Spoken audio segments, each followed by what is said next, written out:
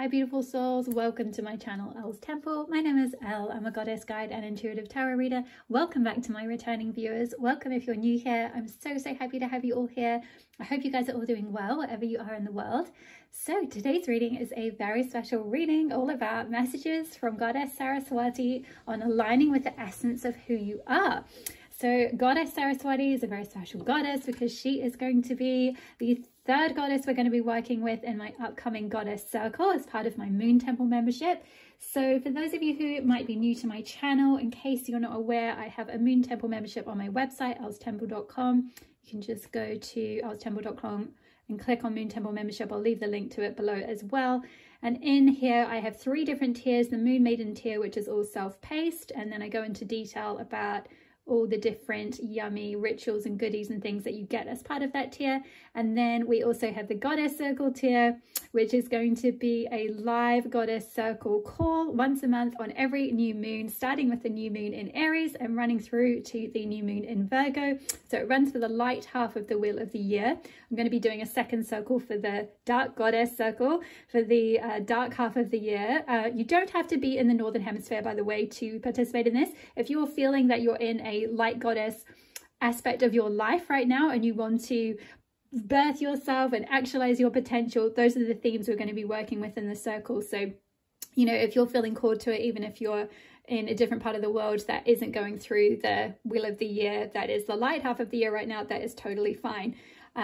The calls are going to run on a Sunday evening closest to the new moon. So in the frequently asked questions section at the bottom of my page for the Moon Temple membership, I go into the exact dates and the time for each of the calls. So we go into here what you get as part of the goddess call. So we're going to be doing a meditation. We're going to be introducing the themes and the goddess for each particular circle. So Goddess Saraswati is going to be our goddess for the new moon in Gemini.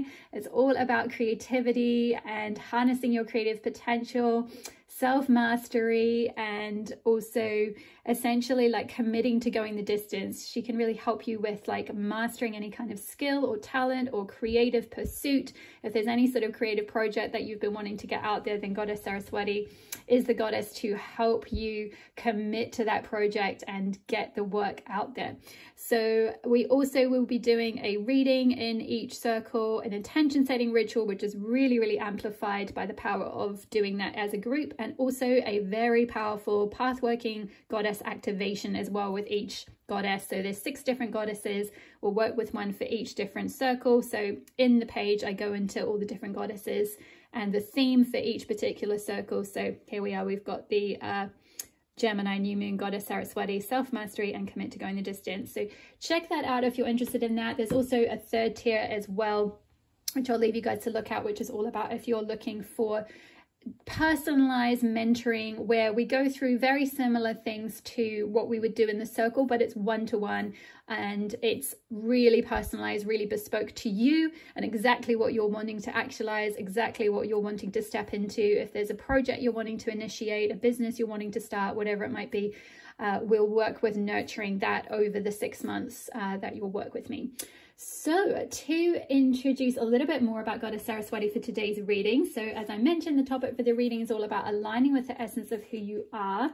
So we have got Saraswati. I'm going to read the intro actually from the Goddess Spirit Oracle deck. If you want to go into a little bit more detail about this beautiful goddess, then check out my blog post. I'll also leave the link to the Saraswati blog post below. I did the blog post on Wednesday. I usually do a post every Wednesday about the goddess of the week, and so also for the moment, for the next few weeks, I do the goddess blog post centered around the goddesses for the Goddess Circle, so that you can get a little bit more information about them, find out about their myth, find out about what they can support you with, get some ideas of rituals, and just connect them with their energy before the circle if that is something that you're interested in going into a little bit more depth with, getting connected with these goddesses and activated with these goddesses in the actual circle. It just gives you a little bit of an introduction to them in the blog post, so it gives you a wee taster. So check that blog post out below if you want a little bit more detail. But just for today, to introduce this reading, I'm looking at Goddess Saraswati in her form here as a goddess of sacred wisdom and goddess of essence. So Saraswati, the goddess of cosmic knowledge, music, art, and nature, encourages you to align with the essence of who you are and follow the creativity of your soul. Explore your intuition and dreams. The answers you are searching for are within, so take time to meditate and listen to your own sacred wisdom. You may appear to be motionless on the outside, but within your inner landscape, you will be developing and attuning yourself to your cosmic world. This is a time for understanding your spiritual self, for trusting and following your intuition and creative inspiration. And her little mantra here is, the answers I seek are within me. I trust my intuition. Okay, my loves. So to introduce each of the 3 piles for today, if you are drawn to card number 8, whoops, with the Veil Walker, you will be pile number 1, and the timestamps for your reading will be in the description box below. If you are drawn to card number 2 with the Priestess, you'll be pile number 2. You've got card number 2 and your pile number 2. And for pile number 3, if you're drawn to card number 7 with the Stargazer, you'll be pile number 3. And I've also got crystals today for you to choose from. So for pile number 1, we have the beautiful kunzite crystal here. So if you're drawn to this kunzite point, you'll be pile 1. If you are drawn to this flower blossom agate, you'll be pile number 2. And lastly, if you're drawn to the sodalite tower, you will be pile number 3. Okay, my loves, so pause the video if you need a little bit more time to choose which pile is drawing you in. Of course, with this type of reading, we are all very multifaceted and we all have many sides of us and many interests, particularly for those of us that are creative. So there may well be more than one pile that is drawing you in at this time. So trust your intuition, only ever take what resonates and leave the rest. Okay, my loves, I'll see you in your pile. Hi there, pile number 1. If you chose card number 8 with the Veil Walker or the kunzite crystal, then this will be your reading on messages from Goddess Saraswati on aligning with the essence of who you are. So let's get straight in. I'm going to actually start with reading the message from the guidebook about this card, and then we'll get into your other cards. And then I've also got tarot for you today. For you guys, I've picked out the Herb Crafters Tarot, so we'll live shuffle and pull some tarot cards as well to get into a little bit of extra guidance. So let's start off with the guidance from the book. So the Veil Walker. So the keywords are crossing, transition, courage, and evolution. Cold grips the earth and the smell of firewood fills the air. The Veil Walker welcomes the first signs of winter. As the mist starts to rise, she sets forth on her journey, knowing it will bring wisdom and insight. The Veil Walker represents the crone in the beginning of her transition.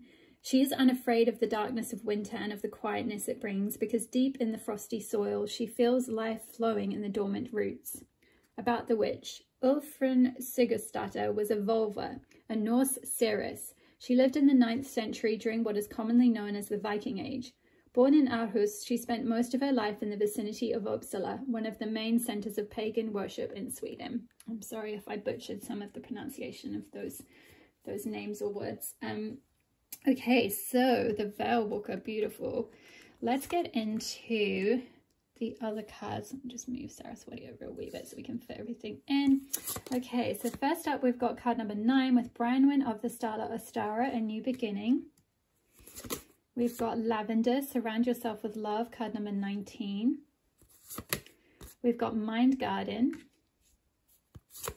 We've got Space. We've got Psilocybin, I think it's pronounced that way, card number 49 with Commune.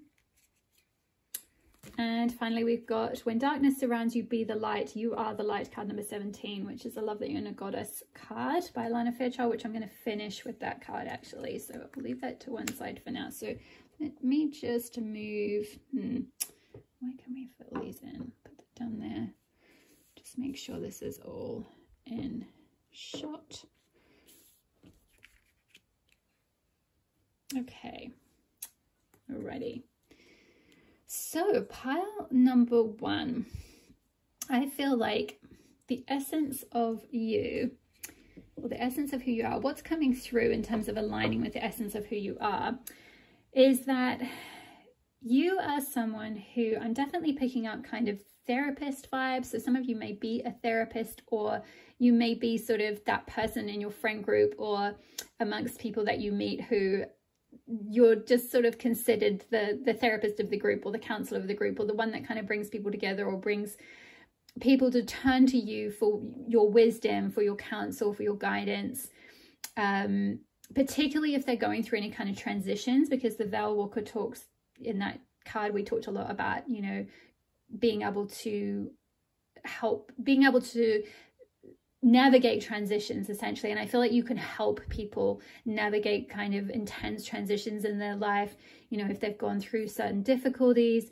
I feel like as well with Mind Garden here, I'm definitely picking up kind of therapist vibes, like someone who can help people with their mind, with their mindset, with, you know, essentially being able to, you know, if they're going through a lot of darkness as well, with when darkness surrounds you, be the light. I feel like you are the person who can help walk them through. It's like you can be that, like that guide, that seer, that one that can sort of hold the lantern and walk people through their dark, troubling times. Like if they're suffering from depression, anxiety, things like this, or, you know, trauma or difficulties, you know, just like I said, navigating transitions or something like that. It's like you can be the light for those people. You can help guide them through. You can help them find that lantern within. And I feel like as well with Lavender here and Surround Yourself with Love, I feel like you are someone who, it's like you provide a lot of calm and tranquility and comfort to people. So even if you don't do this in a formal sense of like, you know, you might not have a therapist office per se, but it's kind of like that's sort of your space. Like that's kind of what you do. Like you can provide this beautiful space. And we've actually, I'm just noticing I'm talking about space, and we've actually got the card Space here. And this card talks about being able to provide a safe space for people, being able to hold space for people, being able to help people work through their emotions, and all of that. I feel like you are this like very comforting, nurturing presence that can hold a beautiful, tranquil, calm, healing space for people to be able to come and just talk to you, share with you whatever they might be going through. And like I said, some of you may do this formally, like you might be a therapist or a counselor, a guide, a shamanic healer, a spiritual teacher, a spiritual counselor. You know, I'm also kind of getting as well with the Veil Walker, some of you might be like mediums, or you might also do something like in terms of helping people with transitions. It could be also something like helping people transition through, you know, to the afterlife, like as in being like a death doula or something along those lines, like helping support people, you know, who are at the end of their life, like respite care as well. You know, it could be something like that. But I definitely feel like I'm picking up a strong healing, comforting presence. I feel like you definitely help people.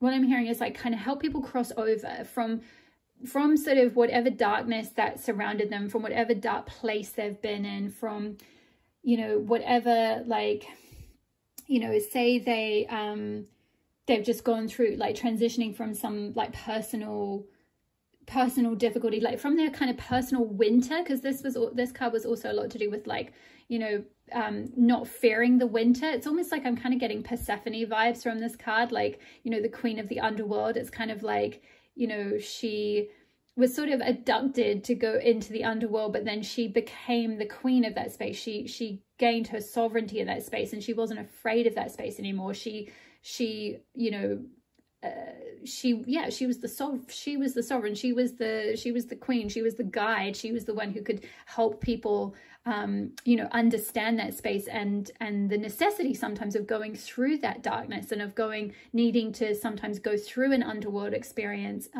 in order to then be able to like galvanize all the wisdom and everything from going through that difficulty, and then sort of transition out the other side. It's also actually kind of Hecate vibes as well, because Hecate is the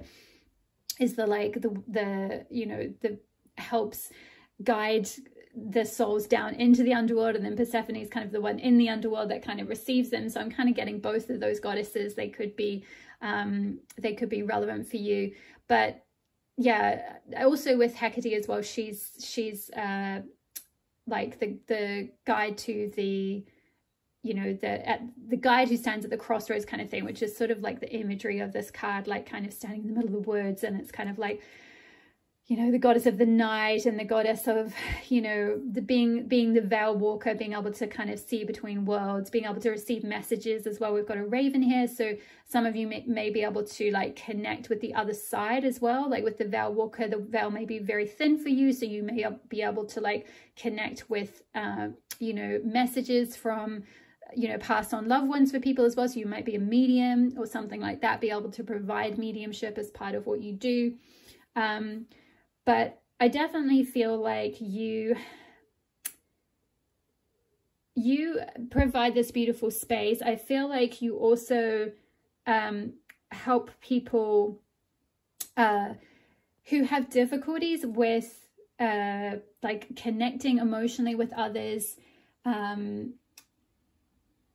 who may have difficulties like nurturing relationships and things like that as well. With the kunzite crystal, that can really help with that. So I feel like that's something that you kind of do, is like help provide a sort of safe space, a safe haven for people to, you know, emotionally heal, to like work through difficulties, to, you know, help soothe them from any emotional pain that they've had, help them understand their needs and their emotions, help them work through darkness, so that they can kind of have a new beginning, which we've got here with the brown one of the star of a star and a new beginning. It's like you help them have this new beginning and help them like be able to like rejoin the community, or like reform relationships, reform healthy relationships.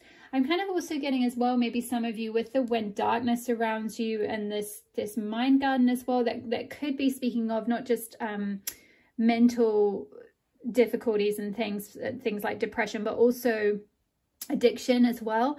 It could be someone, you know, you could be that some of you, you may have gone through that yourself and come out the other side, and now you work with people, or you just, that is something you feel really called to supporting people with, or you find that that's something that in your client practice, maybe you get a lot of people who have very like addictive, dark thoughts a lot. They're very addicted to certain patterns of behavior, or it could be addictions to substances or something like that as well. And I feel like when they only have a lot of darkness around them, maybe particularly for people who, you know, they've only grown up with groups of people who, you know, that's all they've known in their lives, like their family was like that, or their friends are all like that kind of thing. But you provide this like safe haven. I'm kind of getting like a safe house, a safe haven, like you provide this space for people to come and be able to heal from that. And I feel like that's because you've done a lot of your own work yourself. I feel like if you're not if you're not older or more mature, I feel like you're a very old soul, or you have a lot of maturity and spiritual wisdom, and you have a very mature take on life, maybe because you had to grow up really fast. Maybe you went through something really difficult when you were young, and you had to like heal, and maybe you had other people who helped provide that safe space for you. They held space for you. You were able to kind of go through all that and find a new beginning away from, you know, whatever your difficulties were, if it was an addiction or just a traumatic past or something. But now you're in a position to be able to help like others with that. It's like you are a shining light. I feel like with this Mind Garden card as well, this talks about like, you know, helping to grow, like plant seeds of good thoughts and help them to grow. So I kind of, and like making sure that you're constantly weeding any like negative and self-destructive thoughts. So, you know, that could also be like a coach of some sort, or like just someone who works with people to help them with their limiting beliefs or something like that, with their self-esteem. So that could be another sort of expression of that essence as well, is like helping people with their mindset, helping people with their with their thought patterns, to, you know, sort of create like lighter thought patterns, like get rid of, you know, weed out the dark, you know, the dark patterns, the dark like limiting beliefs, toxic thoughts, you know, things that are sort of, you know, like kind of like, yeah, crowding their garden kind of thing, and just creating like a lot of like sort of darkness in their life, like with this skull here. It's kind of like symbolic of death, but I feel like this is also saying, you know, we've got this sort of figure arising out of the skull. So I feel like with that and the new beginning with a star, it's kind of like, again, you help people rebirth from like a death type situation. It could be also helping people with like ego death as well, or something along those lines, like with spiritual awakening. You could see this as a kind of spiritual awakening card as well, helping people go through an ego death or a transition from like the death of, you know, like it could be, you know, if you help counsel people through, you know, if they've had a death in the family or something like that, you help them to like re-blossom after like the death of a close loved one. Or I feel like it's kind of more to do with like an inner death though, and more symbolic maybe than literal. Again, maybe some of you, maybe there's a few of you who do something like a death doula, so you actually help people with like navigating through the process of like, you know, going into the afterlife kind of thing, or, you know, with it like sort of in a spiritual way, like guiding their soul. But for most of you, I feel like it's symbolic.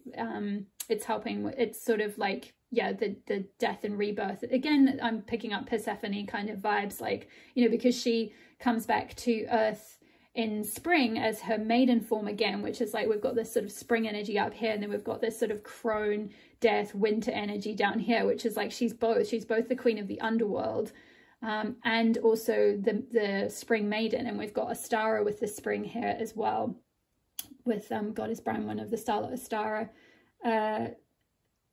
So I feel like, yeah, there's something around sort of like both yourself and your own life, and then what you do for others is like helping to, yeah, sort of transition or navigate through from this like winter of their lives, like a winter phase in their lives, which is very like sort of, I guess, like depression, things like that. But it could be sort of, you know, psychologically like a general depression, or it could be, you know, specific depression because of, you know, a transition they're going through, because they've been made redundant, because of, you know, like they're going through a spiritual awakening, because, you know, it could be a sort of situational depression, because of a breakup, you know, whatever it might be. And again, like for some of you, this is something you do formally. You might do this as your job.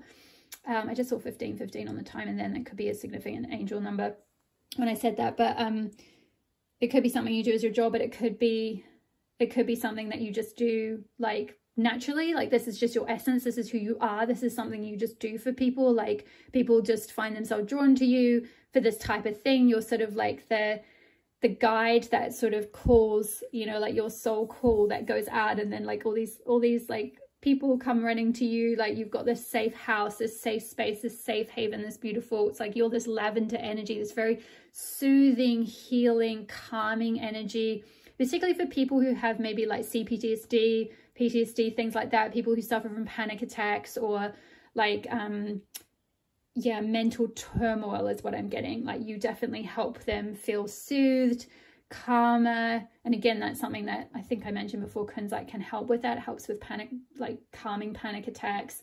It can help, yeah, really like resolve and heal and move on from negative emotions. So I feel like that's, you're like kind of kunzite embodied essentially, part number one. Like you just naturally emanate that like beautiful sort of clear, supportive, healing energy. It's really lovely energy. It's very like kind of cooling and calming, yet warm at the same time. It's really interesting, like tuning, like as I'm connecting with you, as I do this reading, as I'm channeling your energy or tuning into your energy, it's like, it's really amazing. It's quite unique. I don't think I've picked up on this in previous readings, so this is kind of interesting. But yeah, I'm also getting as well with the psilocybin, we've got the kind of mushrooms here, we've got this little cauldron, and we've got the, you know, with like lavender, and then all these plants here as well. I'm getting as well that maybe for some of you, you're quite interested in like alternative forms of healing. So plant medicine, like shamanic type healing, shamanic medicines, like plant ceremonies, medicinal mushrooms, like psilocybin's a medicinal mushroom. And like, yeah, sort of holistic remedies, things like homeopathy, things like, yeah, sort of herbalism, naturopathy, that type of thing, like kind of using holistic remedies, often involving maybe plants of some sort, or maybe you make your own medicines, or you're just learning about this, or you're really interested in this. That may not be for all of you. That it might just kind of depend on the type of therapy, but I feel like that's something that you're very naturally drawn towards, or naturally have an affinity with. You sort of understand it on a very energetic level. It's like you understand plants on a very energetic level, and that's something that you could potentially support people with, is not just kind of like talk style therapy or counseling, but also go deeper and helping them like energetically recalibrate their whole mind, body, spirit system through like plant healing, or through sort of deeper energetic healing. Yeah, I'm definitely picking up like someone doing like I'm kind of getting with the veil walker, you know, the shamanic, kind of doing like shamanic journeys, like, you know, beyond the veil. Like maybe you help people do like go on a shamanic journey, where they can then receive like their own, you know, they can connect in with their guides and receive like medicinal wisdom, you know, and you kind of hold space for that. Again, like you support that, you facilitate them to be able to do that, or to like, you know, for them to kind of like journey and get the healing within the session themselves. Could be something like that. Or maybe you do retreats as well. I'm kind of seeing with this like commune, it looks like a little like nature retreat out in the woods, and you're just kind of like calling. Whoops, I just realized, sorry, there's nudity on this card. YouTube policy is not mine. I just cover up with the crystal of modesty. Yeah, so there might be like, for some of you, it might be like creating little retreats, or little I don't know why I'm saying little. Doesn't have to be little, but creating retreats, just because it looks, it's a little heart with like little people, but like you might be creating retreats, or like a haven, a center, like an addiction center. It could be for those of you that work with people with addictions, or a center for, you know, it could be like some kind of spiritual healing, or like say if you are something like a homeopath or a herbal healer, herbalist or something, you're creating like a, you know, a space, a safe space. Because yeah, we've got this like, there's a lot about space. There's like a living room space, and there's the word space, which this card is all to do with holding space. And then we've got commune, so it's like something about kind of like having space, holding space, creating a space. Maybe I feel like many of you just kind of do that like through yourself, like through, it doesn't even have to be that you have a specific space on the external, because I feel like you just embody this. It's kind of like more about you as your, you know, we're talking about essence here. This is your essence, that you just do this, and you could take you out of this physical space you do this in, and you would still do it amazingly, and it would give people the same result, even if they were sitting in a car park, is what I'm hearing. That's really random.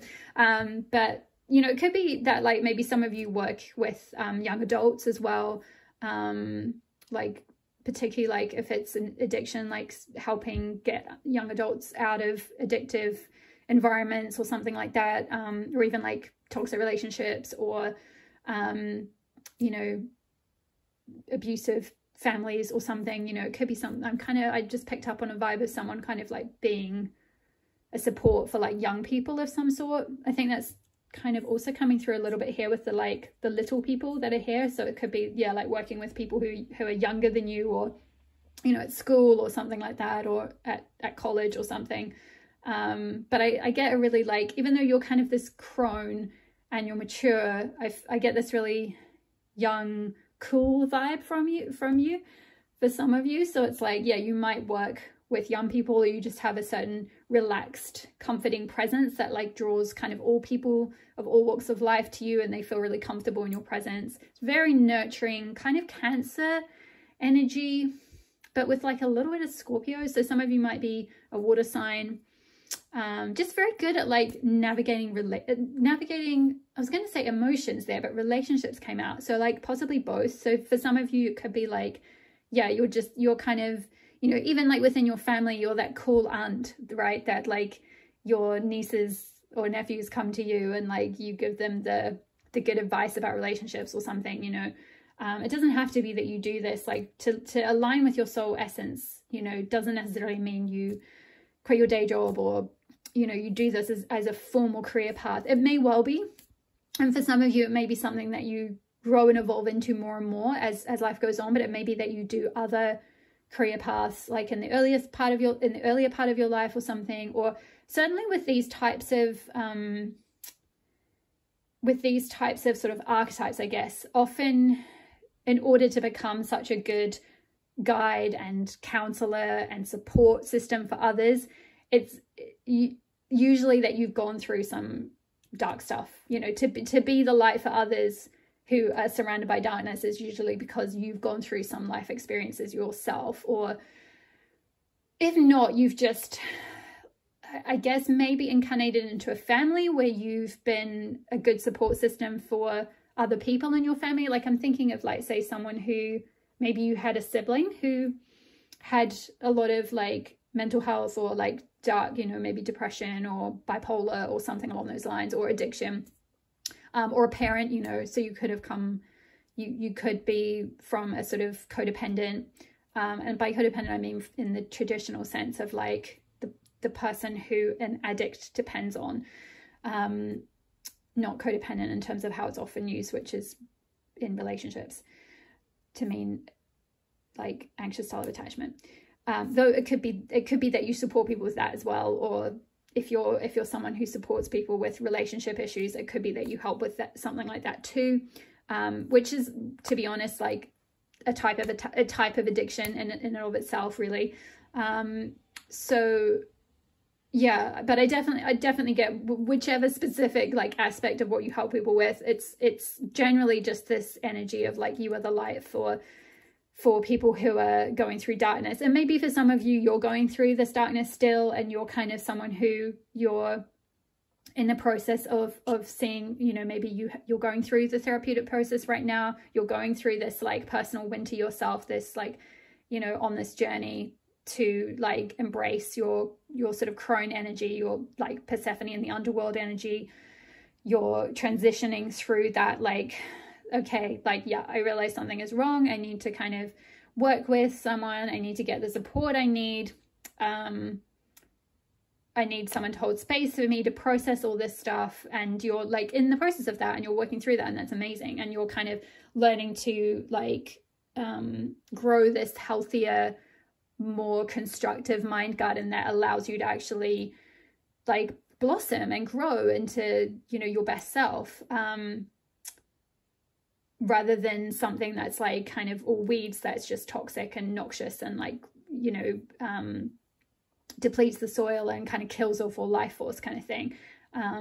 So it could be that some of you are going through some of that right now, but I kind of get the vibe that most of you, that's in the past, and you've moved on from that, and you're either just, you're kind of embodying this essence, or stepping into embodying this essence more and more, and helping other people to get there, to have their, you know, transition from their winter to their spring, and, you know, have their new beginning in life.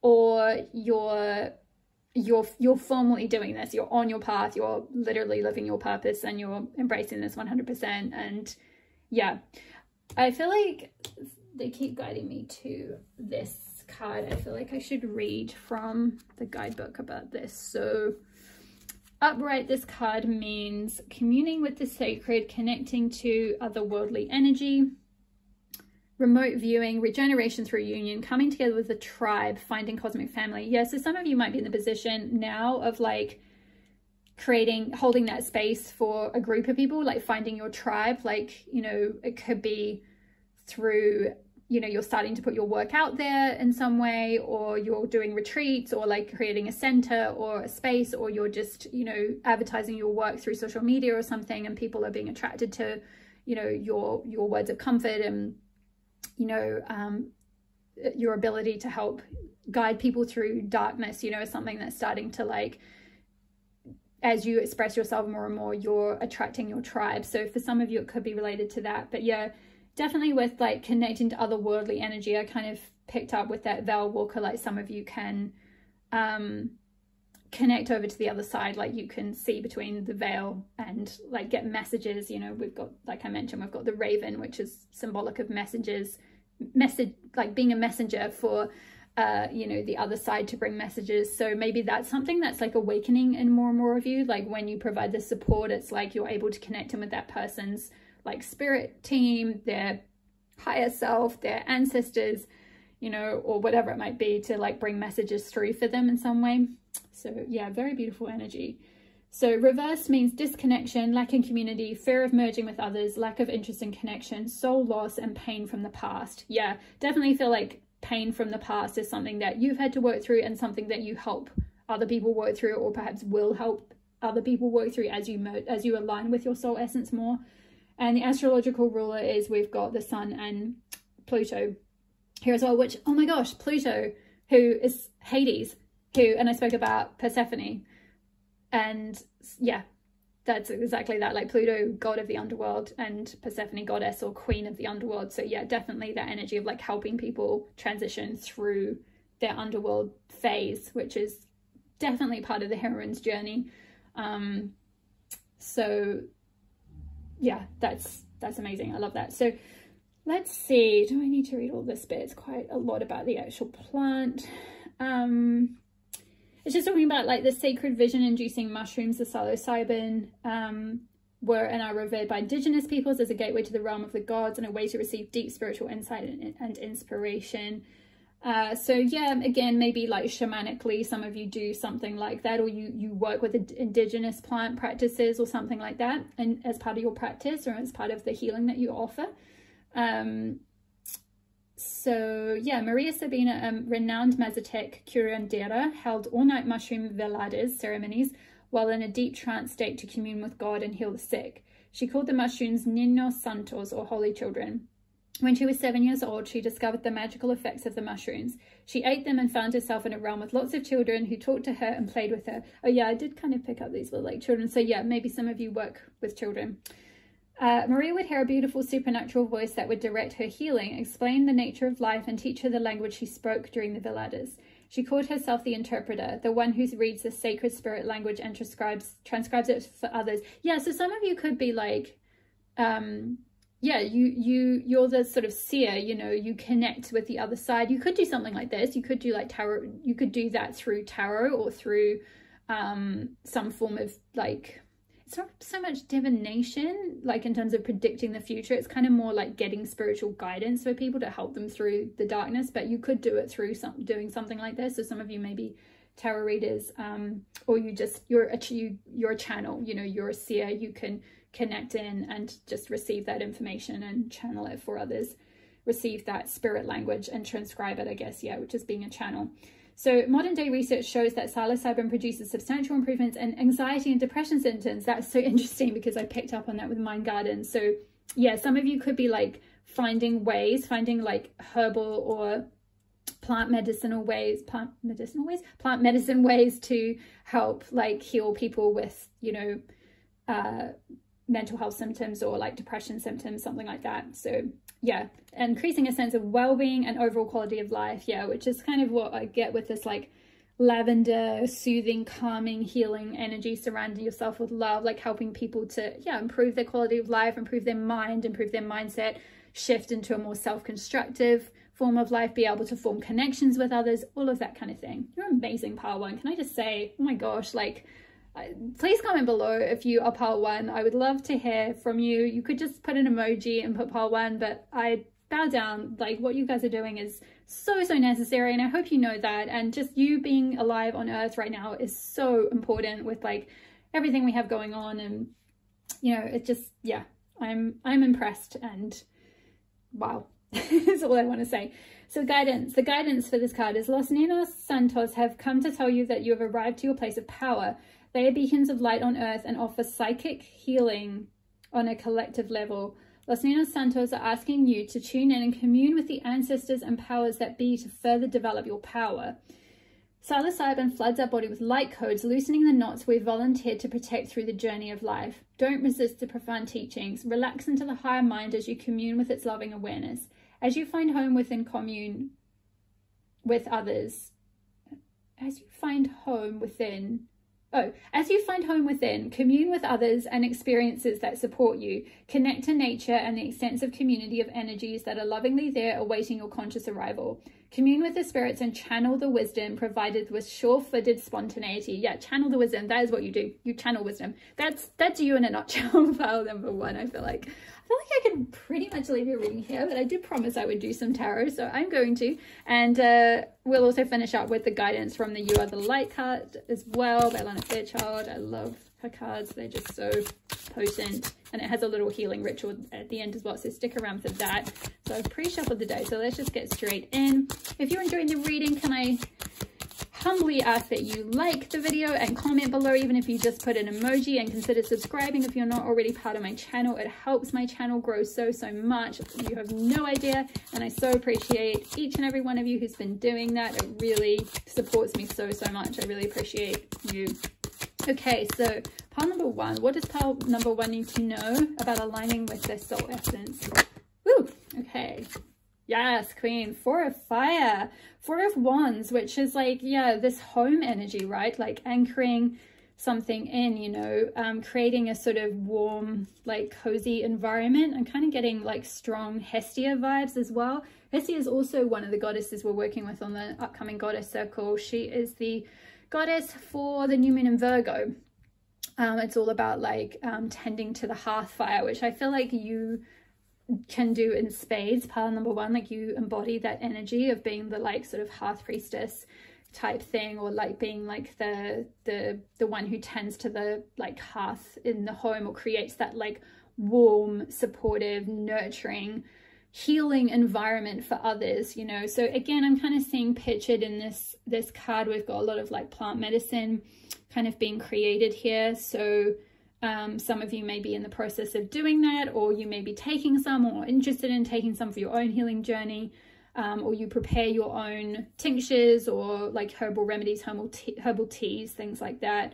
I'm also seeing with the red thread as well. I feel like this is very destined. Like the red thread is, you know, the red thread of fate. So it's like you're very fated, or this is very destined for you to create this foundation. You know, 4 of Wands are about foundation, setting a firm foundation, creating a firm foundation. So I feel like for many of you, even though I kind of said like you don't necessarily need this on the external, because you just embody this energy within anyway. But I feel like you'll get to a certain point in your life, and maybe some of you are at that point now, or you've been going through this process of like, or this is what you're being called to do to really align with your essence, is like create a firm foundation, create this sort of like haven, or this like physical space, this hearth space where people can kind of come to see you for whatever it is that you do, being a counselor, being a therapist, being a plant medicine healer, being, you know, like being a homeopath, whatever it is, being a spiritual counselor. It's like you're creating this little, you know, it could be, I'm kind of almost seeing this as like a little garden shed, and then you're converting your garden shed into like your office or something, and it's like this really beautiful warming space. Or maybe some of you are doing this from home, you know, with the fire there. It kind of seems like, you know, the hearth space, you're working from home, you're able to create this foundation in your home. So something along those lines. What else does pile 1 need to do? Woo! Ah, yes, awakening. Okay. I feel like, I mean, awakening is an interesting one. We've got more lavender here and Tulsi as well. I feel like awakening is an interesting one because it's kind of like we can go on many, it's not a one-time thing, unless you're like Eckhart Tolle, who just like woke up like overnight, but like that never happens. Like for most of us, like raise your hand, how many awakenings have you gone through? Like it is cyclical, and it is like there's like as many springs and winters as you have in your life can be as many awakenings that you go through. You can have different facets of spiritual awakening. You can have a sort of more general spiritual awakening, then you can have like a feminine spiritual awakening, you can have like an underworld spiritual awakening. I feel like awakening is sort of an endless process, really. It's not like, it's not a destination, it's a process. And I feel like you're kind of, you're already on that journey. I don't feel like this is something you have to go and do, or like go and achieve, or like you haven't done your awakening yet. Because I feel like most of the people in this pile are like, you're there, like you already are awake, you know, to a certain extent. But perhaps what is next is like being able to create this foundation so that you can help other people awake. Because I did speak about, I can't remember which card it was, the Mind Garden card, I think, at the beginning, about like death of the ego. And that is the awakening process, is like going through the ego death, which is also the Persephone process, which is also like the Inanna process, right? Goddess Inanna, the descent to the underworld. She strips off all the attachments, you know, all her identity attachments, all her queenly garments and jewelry and everything that identify her as a certain way in the outside world. And create this sort of mask or this identity. And she has to strip all of those off to go and meet her dark sister Ereshkigal in the underworld. And there she is human. She's not Inanna the queen, she's just human. And she has to meet all her, like in these like 3 or 4 days or whatever it is she spends in the underworld, she has to meet like every shadow aspect of herself kind of thing, and reconcile with it. And it's only through doing that that she can become whole, you know. And I feel like that's the process you have been on, or are in the middle of, or somewhere in the process of. And you are in the process of stepping into creating a foundation where you can help others go through that as well. You can help others. You create and hold that safe space for others to do the descent into the underworld, strip off all those identities, strip off the toxic mind patterns, the games our minds play on us, the destructive mind patterns, the addictions, all of that. You help people let go of all of that, all the emotional baggage, negativity, the conditioning. You help people let go of all of that and like walk between those worlds of being in the real world, like on the earth, like having to be productive and do all of that kind of stuff, and like, you know, transition to this kind of underworld version of themselves where they can meet their shadow self, the part of themselves that they've repressed and pushed into the shadow, heal it through whatever means you do that. Like it could be through plant medicine, through shamanic healing, whatever it is, and then kind of be able to come back up and like rejoin the world, commune with people, like create healthy connections, you know, have a constructive life. I feel like you're like this with this little light. It's like you're this little guiding light for people.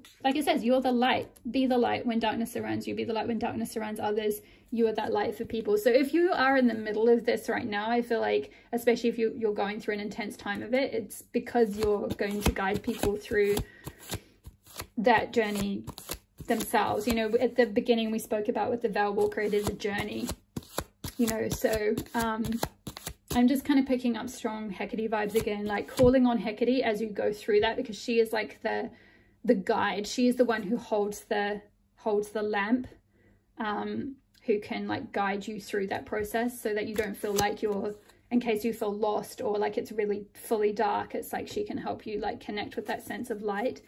So I'm hearing one more. Let's get one more for pile 1. This is pile 1. Woo! Oh my goodness!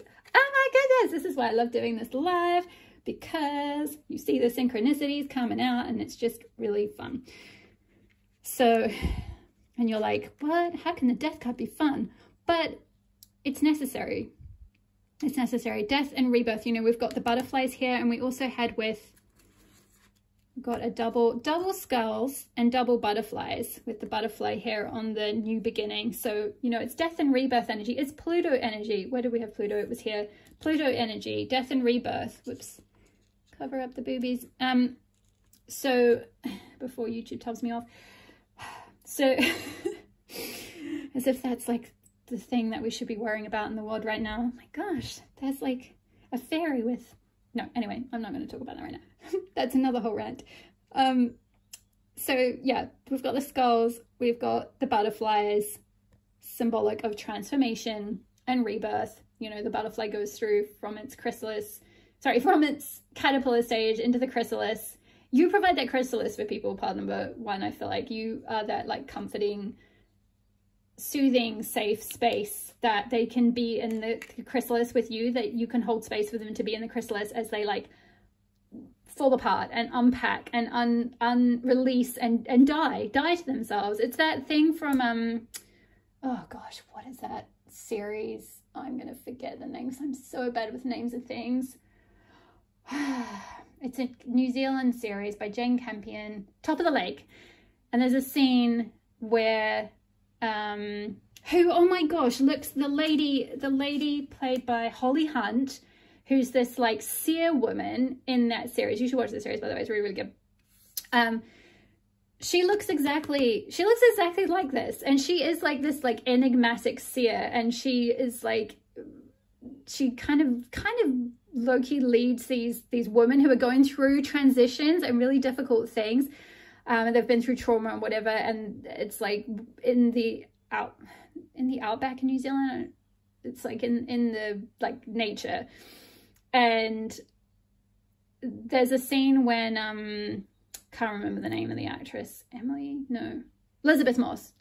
Yeah, I think it's Elizabeth Moss. When Elizabeth Moss goes to see her, and she's like going through a whole personal crisis and stuff, and Holly Hunt's character says to her, like, you need to die. You need to die to yourself. Let go.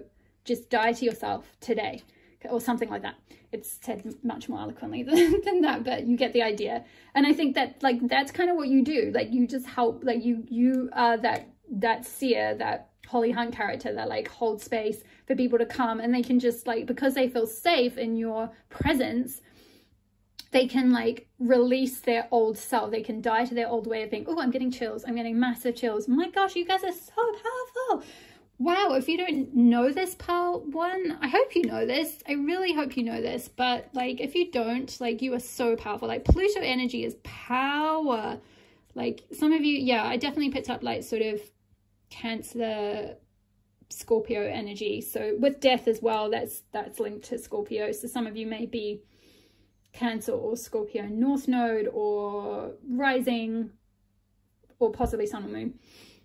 But yeah, either way, you probably have Pluto or Scorpio strong in your chart somewhere. I wonder if, I'm just thinking if there's like, yeah, just wondering if there was like a life path, maybe life path 8 actually. That's a lot to do with like being really empathic and compassionate for people and helping people with their emotions and all that kind of thing. So it could be that your life path 8. I'm also seeing as well, one thing I forgot to talk about was like, that they're reminding me about is, we've got like 19 and do we have another? Well, 19, 20 and 13. So yeah, and 17. So some of you might be like working with people around those ages, or that could have been a certain transitional time for you, like a very potent time for you where you went through a sort of a death and rebirth process. But yeah, I feel like there's this strong Pluto Scorpionic energy with you where you help support people. I mean, again, it could be death door. This could be you help support people through the death process. But I feel like that will be for some of you, but for most of you, this is symbolic. It's helping support people through awakening, through dying to their old way of being, dying to you know, conditioned self, or the self that is like self-destructive, or an addict, or whatever it might be, or has a certain like ego identity that's kind of trying to protect it, but is actually like, you know, sort of, what's the word, like, why can't I think of words? It's like blocking off the vitality, blocking off the garden to be able to blossom. And you help come in and help them weed out the weeds through like your particular brand of medicine, whatever that is. You help them weed out the weeds. You help them identify their emotions, heal their emotions, identify their needs, be able to process all of that, process in their little, like in the little chrysalis, and then they can like be reborn as this like as a beautiful butterfly. So let's finish up with the You Are the Light guidance, card number 17. But wow, you guys are powerful. Please comment below and tell me what you're doing. I would love to hear from you guys. So you are going through a spiritual initiation. This is happening because you are ready for it, even if it doesn't always feel that way. Yeah, initiation, awakening, same kind of thing, but yeah. The way to pass this test is to rely on the light within you. Don't let fear or doubt make you distrust the plan. Don't let fear or doubt make you distrust the path ahead. Don't give in to despair or believe that things will not work out. You are learning to trust that the universe knows what it is doing. There are great and beautiful things meant for you, and no matter what appears to be right now, they will come to you in the perfect way and at the perfect time. Keep your faith in the light. All will be well. I feel like for some of you, if you are going through a period of darkness, that guidance may be for you. But for most of you, that guidance is like, that's what you do for other people. Like, you help them to rely on the light within. You help sort of be that like light for others. You help them to see that there are, you know, it's kind of like helping people through depression and things, like help them see that there are great and beautiful things that are meant for them, no matter how dark it is at the moment. So yeah, spiritual guidance. Light is powerful. Some people don't understand this. The fear in their hearts makes them cynical. That fear stops them from seeing what is true.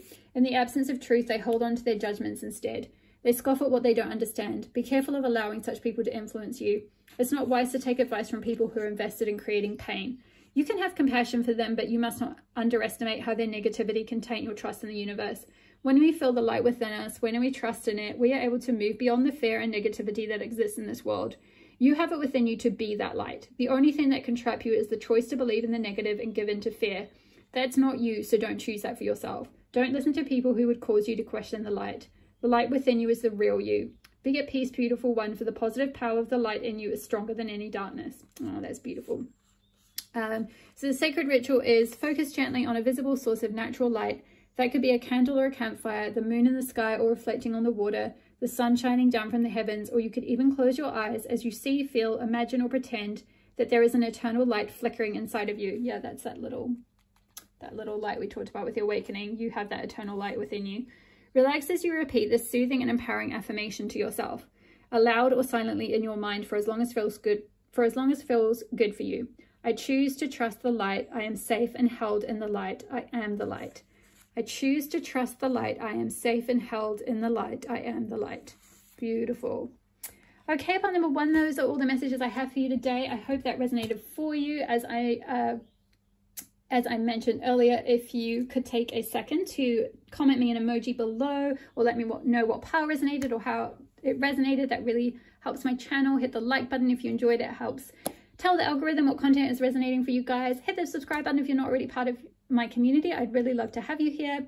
Check out my Moon Temple membership in case you feel called to join that or one of my other tiers. In case you feel called to join the Goddess Circle or one of my other tiers, the Moon Maiden tier or the Moon Goddess Mentoring tier. So I'll leave the link to that below. Otherwise, all the best with aligning with your essence, and I will see you in the next reading. All my love. Bye.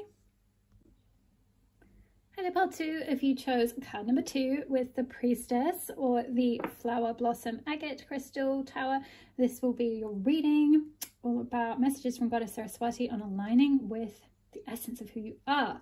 Okay, so I'm going to start off actually by reading the message from the guidebook. This is from the Compendium of Witches Oracle. So the Priestess: initiation, ascension, mastery, and power. She traces a circle on the ground as the flickering light of the fire makes the shadows dance around her. Her will is strong, her vision is clear. She knows that the spirits of her ancestors guard this space. Through a rite of passage, a new world is accessed. The Priestess masters new skills, consolidates power, and elevates her knowledge. She knows that the betterment of ourselves lies in our actions and in the lessons drawn from our experience. About the witch. Al was a Neolithic priestess who lived in the High Dniester Valley during the 4th millennium BCE. She worshipped the Earth Mother, a deity that personifies the forces of nature in both their creative and destructive aspects. Beautiful.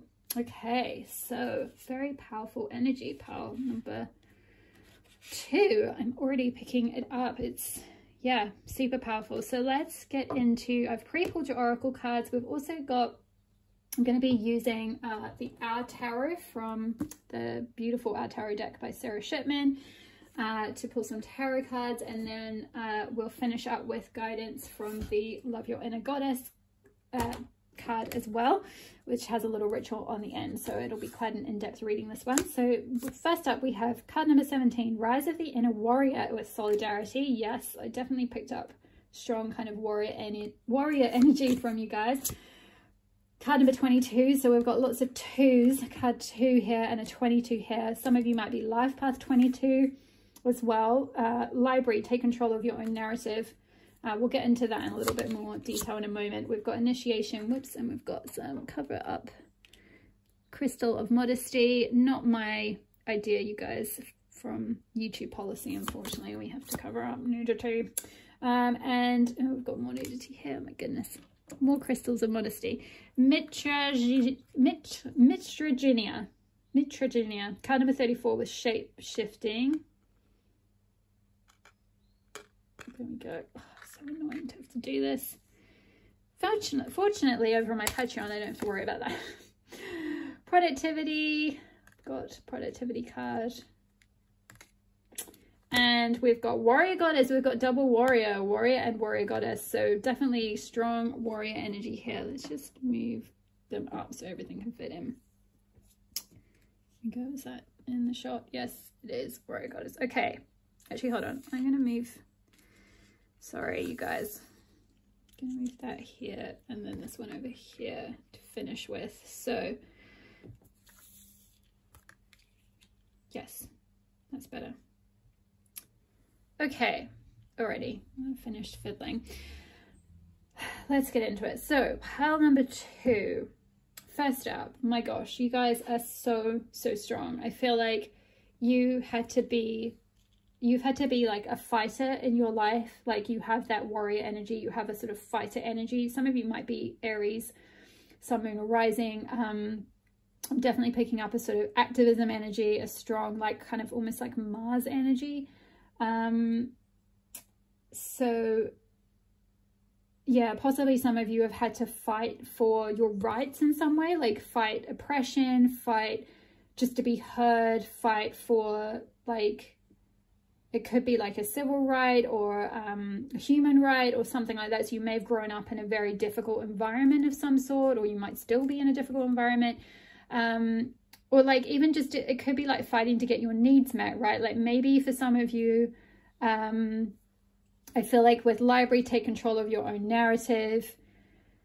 With this like fighting energy I'm getting, and possibly life path 22, some of you might have gone through quite a difficult upbringing, possibly not so much from like a cultural source of oppression or something, but more from like a family dynamic, like something like narcissistic abuse is kind of coming through, because with library, take control of your own narrative, I'm kind of picking up like someone being very manipulative and controlling with the, like, you know, the hand they're holding, the you know, like strings are attached kind of thing, like making you move a certain way, making you believe certain things about yourself, maybe gaslighting you, all of that. I'm so sorry if you've been through that. Pile number 2, I do understand what that kind of dynamic is like. I've been through that. Or if it wasn't within your family of origin, it might have just been someone else significant in your life, or in a relationship. It could have been in a romantic relationship where you've gone through, possibly at an early age, maybe at 17. We've got the number 17, or at 22. Those could be significant ages when you might have gone through something where someone took control of your narrative, someone tried to control you, someone tried to tell you how to think about yourself, how to think about the world, how to perceive things in a certain way, something along those lines. So it could have been sort of a more interpersonal oppression, you know, where you've had to sort of fight to get your own needs met, or fight to be heard, or fight to like, you know, have like to sort of recognize the validity of your perception of the world, essentially, like recognize the validity of your truth, of your narrative, of like what you tell yourself about how you experience something, because someone else could have come along and been very like, no, that's not how it happened, like really gaslit or undermined you, undermined how you felt, undermined how you experience things in some way. So I definitely feel this, pile 2, and my heart goes out to you. I know what this is like. It's very difficult to go through any of those kind of dynamics, whether it was an interpersonal thing or whether it was like having to fight for like your rights because of some kind of cultural oppression, some kind of gender oppression or discrimination, some kind of racial discrimination or oppression. Just someone somewhere trying to control your narrative for whatever reason is I feel like been your experience in some ways in your life. And again, with Life Path 22, I think we had a Life Path 22 in one of my previous readings. So there may be quite a few of you here, and could be quite likely there are quite a few of you here. Also Life Path 11 as well, because 11 reduces to 2, and we've got 2 with the Priestess here. So like both Life Path 11 and Life Path 22, they're master numbers in numerology, that in those particular life paths, they often end up going through like very extreme, it's like a extreme path to ascension, like a accelerated path to ascension, through having very difficult experiences in childhood and teenage years and things like that, very difficult forming experiences that act as a sort of initiation into spirituality, because it's kind of like where you don't get any solace or recognition or support of like who you really are. It's like it kind of forces your it forces this sort of warrior soul to like rise up within you. Essentially, it like galvanizes, it sort of initiates you and galvanizes you into like aligning with like your true soul essence in a more accelerated way than perhaps people from other life path numbers. It's not to say that other life path numbers have it easy or they don't go through pain or anything like that. They do certainly as well, but perhaps in a different way. It's very specifically with 22 and 11, it's like designed to initiate you on the spiritual journey, because both Life Path 11 and Life Path 22 are here to like support humanity, here to be guides, here to be spiritual teachers, here to be priestesses, here to yeah, like unite humanity, create new earth, you know, all of that kind of thing, like be like spiritual leader, spiritual warrior, you know, yeah, just all of that kind of thing. Like that you're really here to use your spiritual insight to share knowledge with the goal to serve humanity and make the world better. I made some notes on it when I first pulled your cards, and I had a bunch of downloads about it, so I was just reading from those. But there's definitely part of your sort of aligning with your own essence and aligning with like the truth of who you are, is like taking back control of your own narrative. And some of you may have already done that. You may have been through a process of doing that. Some of you may be still just starting out on that. And some of you may be even further along, where you're helping you're in the position now of really embodying and embracing this priestess energy, this guide energy, where like, you know, I think it talked about, did it talk about something to do with like the tribe? I feel like it was sort of like stepping into your power. Yeah, her will is strong, her vision is clear. I thought it talked about tribe, maybe not. Okay, I made that up. But yeah, I feel like there's this kind of this energy of like you attracting your tribe because of like energetically what you've been through, whatever specific kind of oppression or control that you've been through, that you've experienced, that difficulty of that experience has initiated you into them being able to be this, like embody this priestess energy, this guide energy, this ability to like create a better vision of humanity for people. I'm also getting like dragonfly spirit as well could be really strong for you. And dragonfly energy or dragonfly spirit medicine is a lot to do with like having gone through like the murkiest circumstances. You know, if you think of like the dragonfly before, like when it's the, oh gosh, I can't remember what it's called, but it's like a little fish thing. It's not a fish. My biology is just totally terrible. Fortunately, I'm not a biologist, I'm a tarot reader. But anyway, they're like little insects anyway, underground, like under the water. So it's like there's like this energy of like suppression, like pushing you down, keeping you down, like keeping you underwater, keeping you small, that you kind of had to go through. And I think like I vaguely remember from what I've read about dragonflies, like it's like they're often in like really murky ponds and things like that. And then they like butterflies, they one day like they go through this sort of transformation and grow wings, and then they fly off, and they're like really beautiful shimmering colors. And it's kind of like, yeah, it's symbolic of transformation. It's symbolic of having grown through like a really murky, dark, difficult situation that acted as an initiation and transformed you into this like beautiful self that's like very like shines your light, you know, you spread your wings, you have that freedom, and then you're like this spark of light that guides and pulls others along as well, and it's like you then magnetically like attract your tribe, and you have this like, you create this solidarity with people, like people feel this sense of solidarity with you, like you are this warrior for them because of what you've been through. So yeah, with Mitragenia and shapeshifting, I just feel like they're guiding me to read the book. So 34. Okay, subconscious healing. So the keywords are subconscious healing, synchronizing inner and outer worlds, shape-shifting, time travel, transcendence of illusion.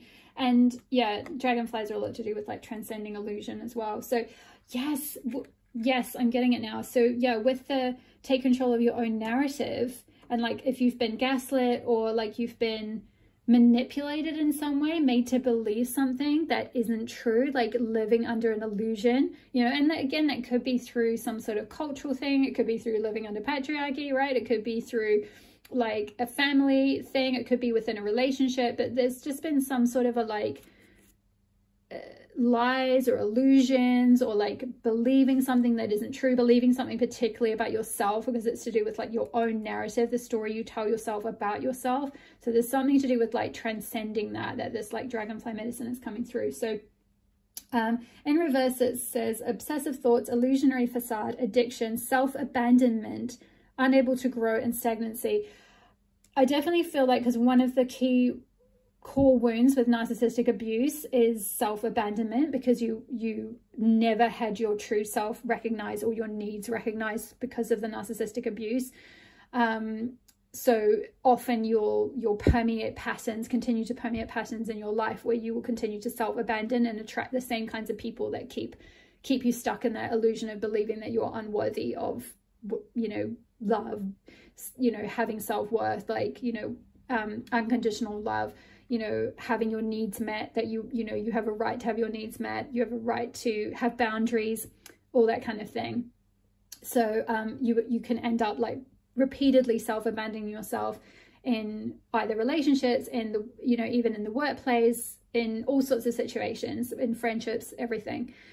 So I feel like for as I'm kind of tuning into your energy though, pile number 2, I don't really feel like, I'm not picking up a strong vibe that any of you are in this kind of dynamic now. I feel like this is something that you've mostly healed from, or if not fully healed from, you've kind of moved away from that, and you're in the process or have already kind of reclaimed your narrative. It's like you've already gone through that, you know, transformation from the little insect to this dragonfly. Like you've kind of found your strength, you've cut the cords of that like toxic situation, you've seen the illusion that it put you under, you've kind of maybe already gone through all the self-abandonment and then like rescued yourself kind of thing, like, you know, stood out for yourself, like pulled yourself away from those situations, created good boundaries. It's like you've gone through the initiation, and like you've been sort of reborn as this like spiritual warrior essentially. Very strong energy, pile 2, to have gone through this kind of stuff, especially, yeah, it doesn't even have to be though if you're life path 22 or life path 11, whatever life path you are, or it could be like a destiny number somewhere in your numerology chart if it's not your life path number. But yeah, definitely. Also with initiation as well, the astrological ruler is Saturn and Neptune. Neptune can be linked with deception and illusion, and Saturn is can definitely be linked with like initiation and that sense of like getting to a point where you because it's to do with like limits. Saturn can be to do with limits. So it's like getting to that point where you don't self-abandon anymore and you set boundaries, because again, Saturn is boundaries, you know, it's the boundary planet, it has the ring around it. And that's what I'm kind of getting the vibe from. It's like you've had to get to a point of like you've been forced to set boundaries with people. You've been forced to put that like ring of protection around you. You've been forced to set limits on like how other people can, like, you know, like to stop other people from controlling you, or to stop other people from taking your energy. And actually it's funny, we're talking about Saturn, and then this initiation card, gosh, all these little anti-nudity measures, ridiculous. But anyway, in this initiation card we've got like a ring. It's kind of like the color of Saturn. Saturn's kind of like a orangey peachy color, so very interesting. That there's like, yeah, it's like a ring of protection. Like you've had to go through that initiation and then set that like ring of protection, like protect yourself, protect your energy, protect your spirit. Like to be able to kind of, yeah, it's like kind of, you've had to sort of really claw your way out of something, really had to fight for yourself, I feel like. So let's see. The indigenous peoples of Southeast Asia have valued the power of this rainforest tree, the Mitragenia, for thousands of years, and have used it as a poultice to treat wounds, as well as for a treatment of a variety of symptoms, including stress, pain, fatigue, and fever. Like coca leaves in the South American highlands, fresh leaves from the Mitragenia tree are chewed for energy and stamina throughout the day. Mitragenia was revered among monks in Asia as it assisted them during long periods of meditation by providing focused attention and positive energy. As early as the 19th century, kratom became well known as an opium substitute and quickly became a curative treatment for withdrawal from opium addiction. Interesting, it's talking about addiction and withdrawal, because quite often coming out of like narcissistic abusive relationships, particularly like romantic relationships, they are often very highly addictive in nature, and coming out of them can actually feel like a withdrawal from like the therapist that I worked with, the amazing goddess therapist that I worked with when I went through my healing for coming out of a narcissistic abusive relationship about 8 years ago now, I think it was, maybe more than that. Yeah, about 8 years ago. She said coming out of like going cold turkey from that type of relationship, like cutting cords straight away and like just moving apart completely and setting boundaries immediately, is like going through like almost like the level, energetically speaking, because of the like energy of that type of addiction, that type of addictive relationship. Energetically, it's like going through like a heroin opium addiction withdrawals. It's like you get the same physiological withdrawals. So some of you might have gone through something like that.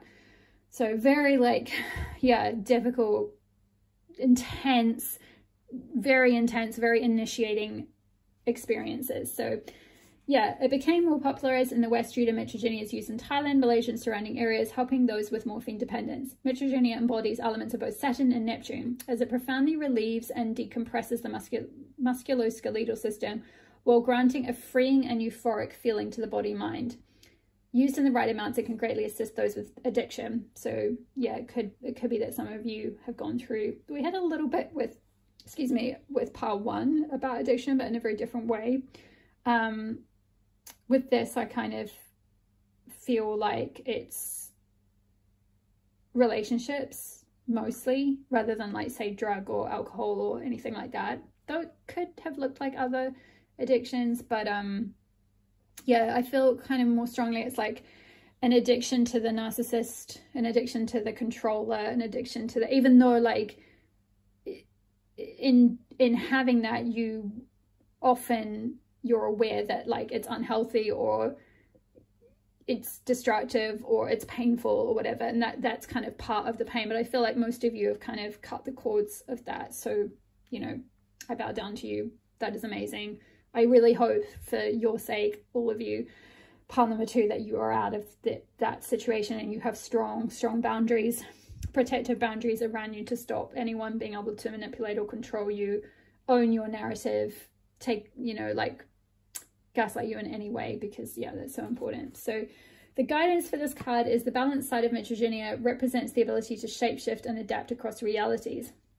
Like the dragonfly, Mitragenia grants us the power to break through the illusionary facade we accept as reality, providing us the freedom from pain in order to break through limiting illusions. Yeah, exactly. That's what you are in the process of doing or have done, and maybe this is something that you'll help others do, is break through limiting illusions that are probably related to conditioning or some kind of like undermining situation, some kind of an oppressive situation in your life.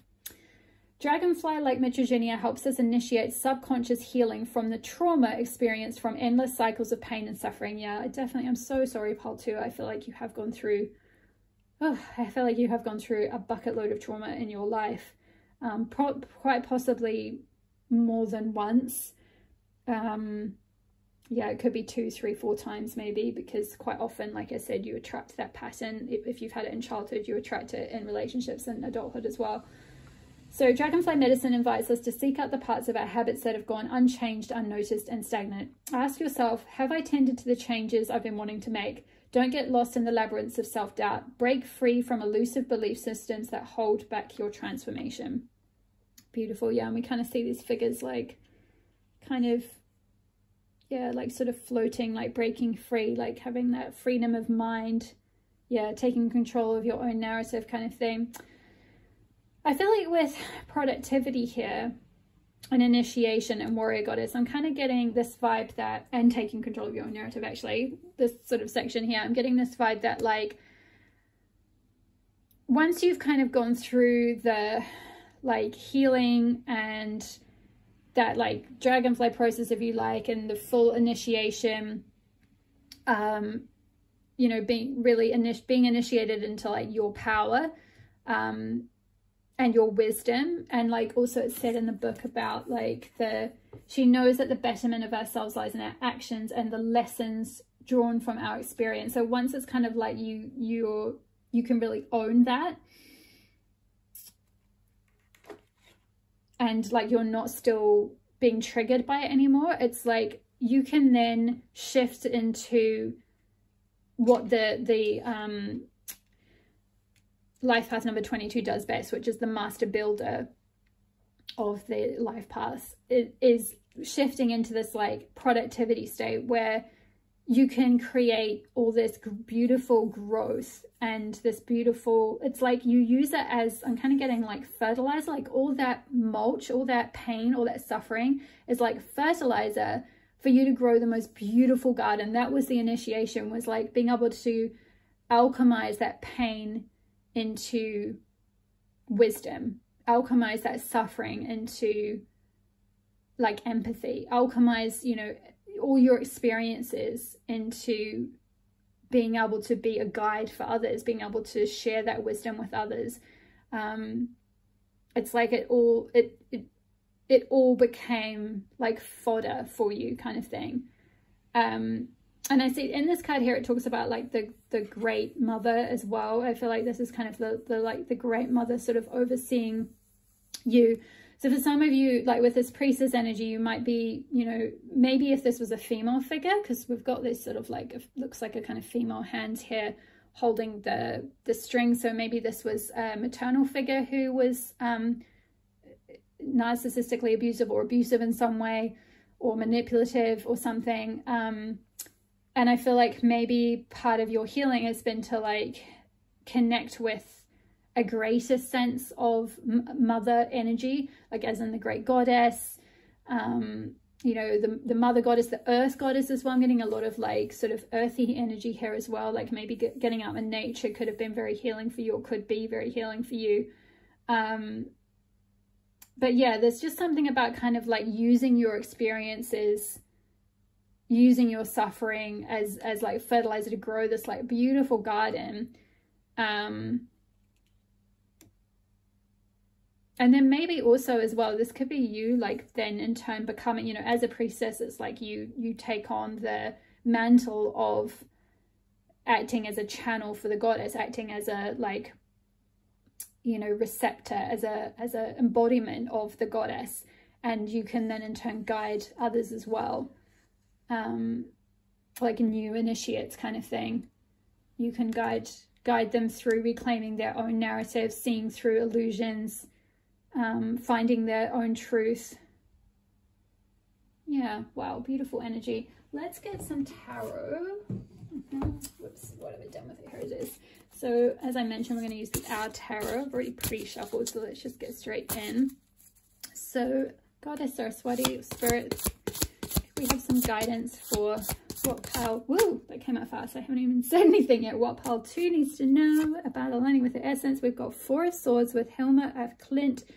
So 4 of Swords is, yeah, it's all about like healing, really, you know, being kind of pulled back, held back from this productivity. It's kind of like having a period of rest, having a period of downtime, being pulled away from the fray, being pulled away from like needing to sort of, you know, produce anything. It comes after the 3 of Swords, which is often to do with heartbreak and betrayal or an ending of some kind. So, you know, it could be that you've gone through that recently or at some point in the past and you're still in the process of healing from that. But it's just a lot around, like, generally speaking, going through a sort of a healing and protective process as well, where like you can clear your energy, you can like draw this like, you know, boundary around you, and no one can come into that space while you just like fully go into your like sort of healing cave. Like we've got the priestess in her cave here, and then receive the wisdom as symbolized by the owl as well. Receive any sort of wisdom that you need, like do that process of alchemizing that pain into wisdom.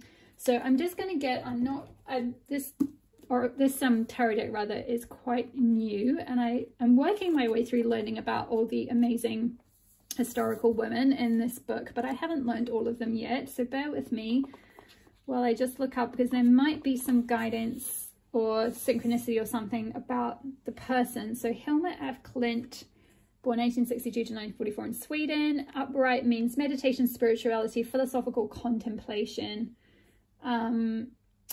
So it's talking about she had an interest in spiritualism. Yeah, so it's kind of talking about this like initiation into like spirituality. So yeah, maybe taking time out to like learn more about spiritual things, read spiritual books, be really initiated into like a certain spiritual tradition, or becoming a priestess. Maybe doing my Moon Temple membership. Just gonna put a little plug in there. I don't know why I said that in that accent.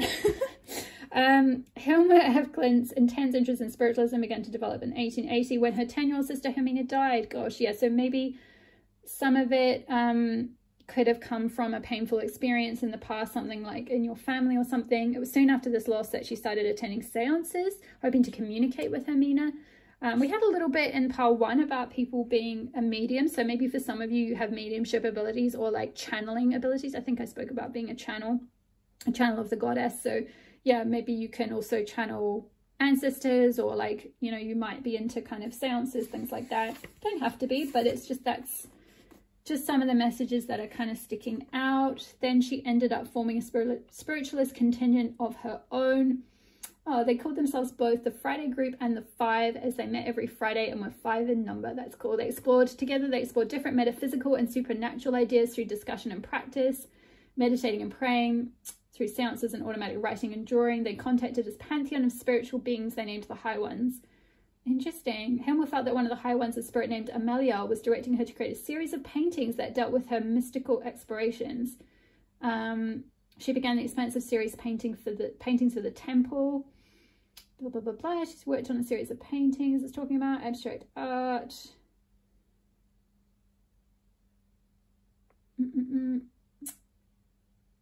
Yeah, Hilma did not intend to exhibit her works. Interesting. She had received instruction from her spiritual guides that the world was not ready to see her paintings. Esoteric philosopher Rudolf Steiner, who met with Hilma in 1908, told her to wait at least 50 years before exhibiting the work.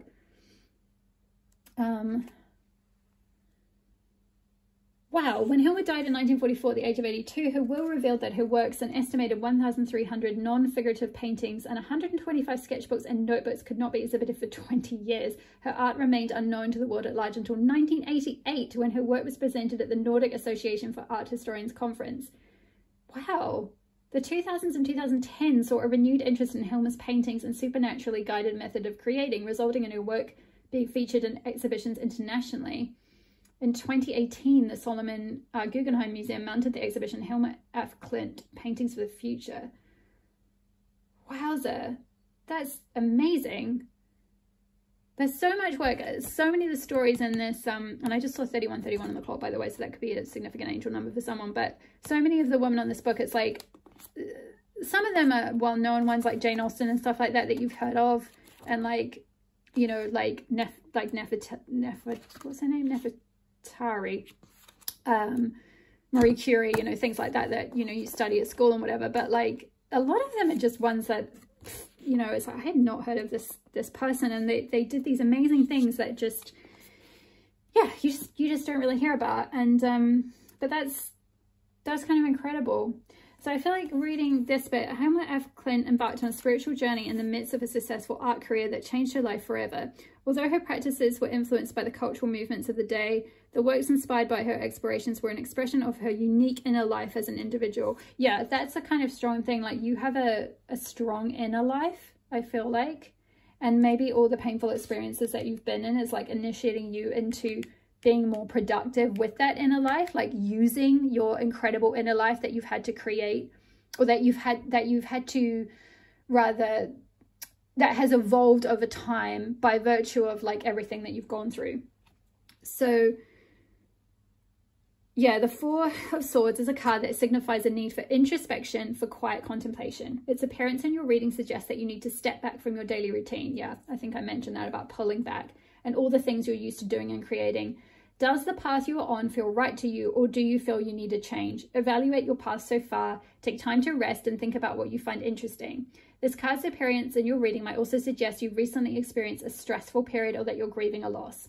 If so, you need to take time to alleviate your stress or grief. The Four of Swords requests you keep in mind these questions. What can you do to relax and rejuvenate? What ideas, however far out they may be, draw your attention? How can you create a sense of tranquility so that you're open to whatever ideas the universe brings you? Wow, I love that. Yeah, we just see this person kind of like sitting and thinking. So, but a lot of purple energy around, which is like connected to the third eye chakra and the crown chakra. So yeah, in order to align with your essence, pile number one, I feel like you've gone through quite a powerful initiatory process, but like there's maybe still some integration to do, and you'll all be at slightly different stages with that, of course. And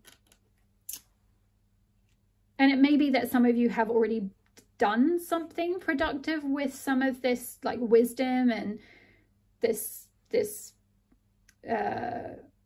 initiation work and this spiritual, you know, this spiritual awakening that you've gone through. But for others of you, it might be that there's this need to kind of take a little bit of time out and heal from, like, fully heal, fully integrate all the lessons and tune into like what your soul is calling you to do next. I feel like you're going through this sort of transition, this shape-shifting sort of process. So you're being called to kind of like pull back from like your normal kind of output, so to speak. Let's get one or two more. These are quite intense cards, the Our Tarot, and they have a lot of guidance in the guidebook, so I probably won't pull too many, but let's get a little bit more energy. So what else does Pal excuse me, what else does Pal 2 need to know about aligning with their soul essence? What else does Pal 2 need to know? Oop, there we go. Oh, another one I haven't heard of. Okay, I haven't heard of either of these. Interesting. So we've got Keeper of Pentacles, Sarah Breedlove, and we have, which I think is the King of Pentacles. I'll check in a second. And Ace of Swords, which is Bessie Coleman. So we've got, I love that we're starting with Four of Swords and then moving to Ace of Swords, which is like a new beginning. In relation to like an idea, Swords is related to the mind and ideas and inspiration and knowledge. So I feel like this is like this new beginning in something that you've learned, or some sort of lesson or wisdom that you've integrated, and you're like starting a new path where you're able to use that. And we've got all these butterflies. Oh my gosh, we had a lot of butterfly symbolism on pile 1, so there may be some overlaps between 1 and 2. But I feel like where pile 1 was there's definitely some overlaps. Where pole 1 was sort of therapy vibes and kind of like holistic healer, shaman kind of vibes, pole 2 is definitely more kind of priestess, more about sort of going on your own journey to like rediscover yourself, reintegrate aspects of your shadow. Sorry if that just blanked then. It just came up with a message about the power. I'm just seeing again like these words. It looks like a sort of newspaper, which is like a story. It's like a trail, following the trail of like the story, because I feel like you've had someone take control of your narrative. You've had someone tell you a story about yourself your whole life. And part of aligning with your soul essence is like rewriting your story. It's like carving out your own path, like finding the words that are meaningful to you. And I feel like you're going to have this new beginning. You know, we've got butterflies here, which is symbolic of transformation. So you've gone through that like caterpillar phase, gone through the chrysalis, and and you're in the process of being reborn as a butterfly, or you have been reborn as a butterfly. So, and I feel like once you're able to like take this time out and integrate this wisdom and take control of your own narrative and step into this productive energy of like using all of that fodder. I don't know why they're giving me that word. It's a strange word, but using all of that, yeah, that crap that happened to you as like fodder, as fertilizer, as like inspiration for the mix, as like galvanization to like push you ahead to create and produce things in the world. That is going to bring you abundance in some way, I feel like, but there might be a more nuanced message. So let me just have a look at both of these cards briefly. I won't read out too much about the story, although they are quite interesting. They are interesting to me, but they might not be to everyone, and I don't want to make the reading crazy long. So let's have a look. Sarah, comment below if you do like this deck and you do like hearing about these people, and I'll keep that in mind for future readings, but for now I'll try and keep it brief. So Sarah Breedlove, United States. Prosperity, the upright means prosperity, discipline, entrepreneurship, and innovation. Yeah, I think this card productivity talked about like innovation and entrepreneurship as well, like growing your own thing. So yeah, possibly creating your own business around, like, it could be anything around sort of healing from this type of thing, around like helping people take back their you know, their voice, their narrative, helping people with who've gone through narcissistic abuse, helping people with like reconnect with the great mother, with the goddess energy, with feminine energy. Could be any number of things. It's not so much a life path reading, it's more about the essence, and that essence will express itself and will manifest itself in a variety of different ways. But let's just read a little bit about, goodness. So it's talking about this lady. She was the first African-American female millionaire whose fortune was born of interesting, his fortune was born of misfortune. That is kind of the key, I think, for you. Your fortune will be born of your misfortune. It's like you can create, again, you can fertilize, use that shitty situation as fertilizer to create fortune for yourself, to create a new beginning for yourself. So yeah, it's talking about how she was a laundress, and after a few years on the job, she experienced hair loss as a result of being exposed to like caustic laundry soap ingredients. Goodness. Many other poor black women she knew in her line of work were also suffering from scalp diseases, hair loss, or both because of their exposure to harsh cleaning agents and poor nutrition. Oh my gosh, that's appalling. Ashamed of her affliction, she wrapped her head tightly in a headscarf every day, which may have caused further damage to her scalp and hair. And then she experimented with different remedies. Blah, blah, blah. It's talking about that whole process. And then she tried products with a local black businesswoman who made and sold hair care products, and the word of mouth approach was born of necessity as products for African Americans were not widely accessible. Oh my gosh, it's really long, so I'm not going to read all this because it will make the reading like 100 years long. But I feel like there was a film about this woman. Why is this story vaguely ringing a bell? Maybe there was. But let's see. What is the kind of core thing, Spirit? Guide me to the sentences I'm meant to read. She created a restorative ointment-based product she felt she could solidly stand behind. She called it wonderful hair grow and started selling it door to door. She ordered business cards to hand out to potential clients at churches, social gatherings, and charity events to drum up sales. Interesting. Wow, eventually in 1910, she sought to establish a factory and business headquarters. And eventually, like, Madam C.J. Walker Manufacturing Company was incorporated. Her newfound wealth enabled her to contribute significantly to her community as a philanthropist. The newspaper reported, she stands today as the richest Negro in America, and she made it herself. That's not my words, by the way. That is from the book. That's from the report at the time in 1910. So I'll just say that.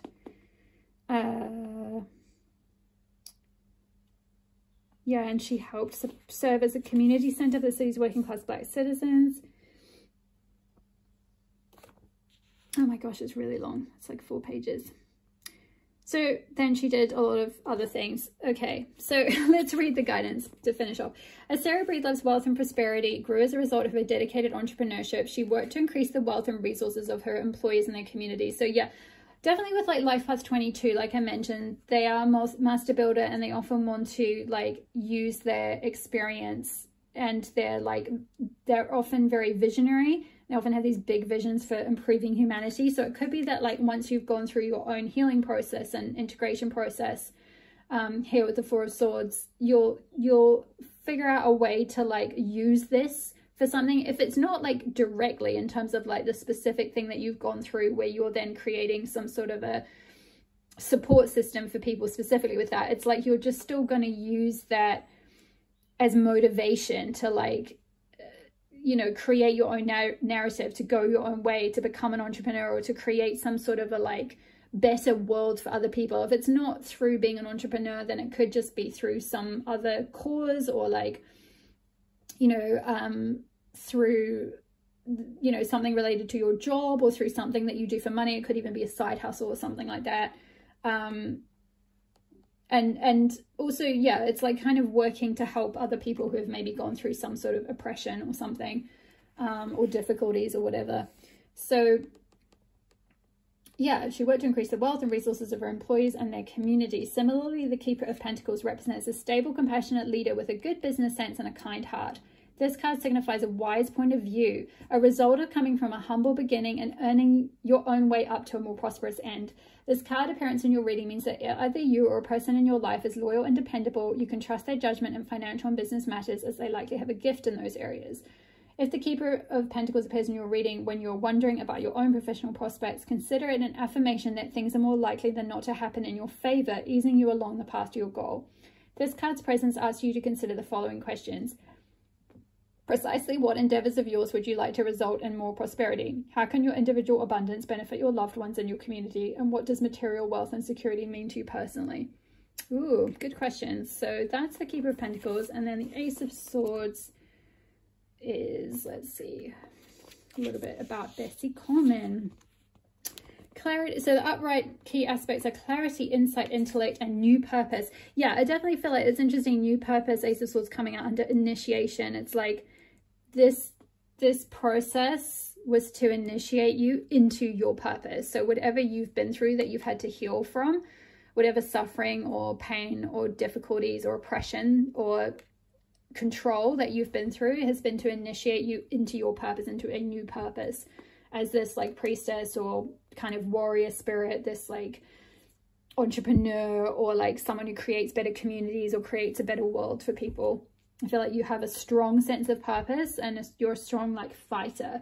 I definitely feel like for you, pile number 2, like you have a specific path that you're meant to be on. And also I forgot to mention with the you chose the blossom agate, and this is all about like blossoming into your true potential. So I feel like this could be a really good crystal for some of you, by the way. I love it. I absolutely love it. It's really lovely energy.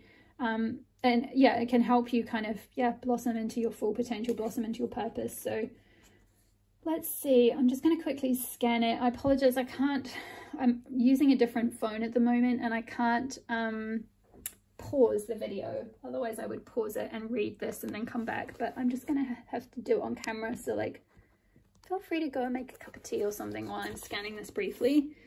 And blah, blah, blah. So she was basically told by someone that her brothers returned from World War I and said, like, you ain't never gonna fly. And she said, that's it, you just called it for me. So maybe you've had some sort of, like, someone tell you, like, you can't do this, you can't be blah blah blah, XYZ, whatever it is, like an entrepreneur, or you can't work for yourself or do your own thing. Like, you know, this could even be a boss, that like manipulative thing. It could be like you want to go and do your own thing and your boss is kind of really controlling and kind of keeps you, you know, wants to keep you working for them like 24/7 sort of thing. But she ended up obtaining sponsorship to travel to France, and after taking courses she secured a passport and funds, and she was accepted into a flight school in Paris. Well, in June 1921, Bessie, who was of mixed race, became the first Black American woman and the first Native American woman to earn an international aviation license. Wow, that's impressive. She was a media sensation when she returned to the US, making headlines in papers. So yeah, she brought with her credentials certifying that she qualified as an aviatrix, and she took all her achievements all in stride and used her newfound celebrity to encourage other Black Americans to pursue aviation, saying the air is the only place free from prejudices. Interesting, it's talking about like prejudice, and I spoke about oppression here. There could be, and like this sort of activism energy, or like fighting for rights or civil rights or fighting from oppression. So maybe some of you have gone through like racial discrimination or something, or prejudice because of like your socioeconomic class or something along those lines, or cultural, or you know, whatever it might be, or race, or gender as well. Like, because she got told, like, as a woman she can't fly, but she was like, want to bet? I'm going to do that. So anything that you could have, that like fighter energy in you as well, like where people have told you all your life, like, you can't do something because you're whatever, for whatever reason, and you're like, just watch me, like, I'm gonna do it. So yeah, she ended up, she was in like air shows, and she talking about one of her planes crashed or something. She purchased her own plane in 1925. Oh, so this is interesting. She returned to her hometown in Texas because Texas was still segregated. Oh my gosh, this is in 1925, I think. The managers planned to create 2 separate entrances for African Americans and white people to get into the stadium. Oh my goodness. Coleman refused to perform unless there was only one gate for everyone to use. You go, girl, that's awesome. After many meetings, the managers agreed to have one gate, but people would still have to sit in segregated sections of the stadium. She agreed to perform and became famous for standing up for her beliefs. Yeah, so I definitely get this, like, you know, you have strong beliefs, you have strong integrity, like you have this warrior fighter energy where you're going to use your experiences to fight for other people as well, to stand up for other people. You've had to learn to stand up for yourself. And yeah, it's kind of like this energy of this like mother protector goddess, like protecting this child here. It's like you've had to do that with your own inner child, and then now you can do that process for other people as well, like stand up and protect others too.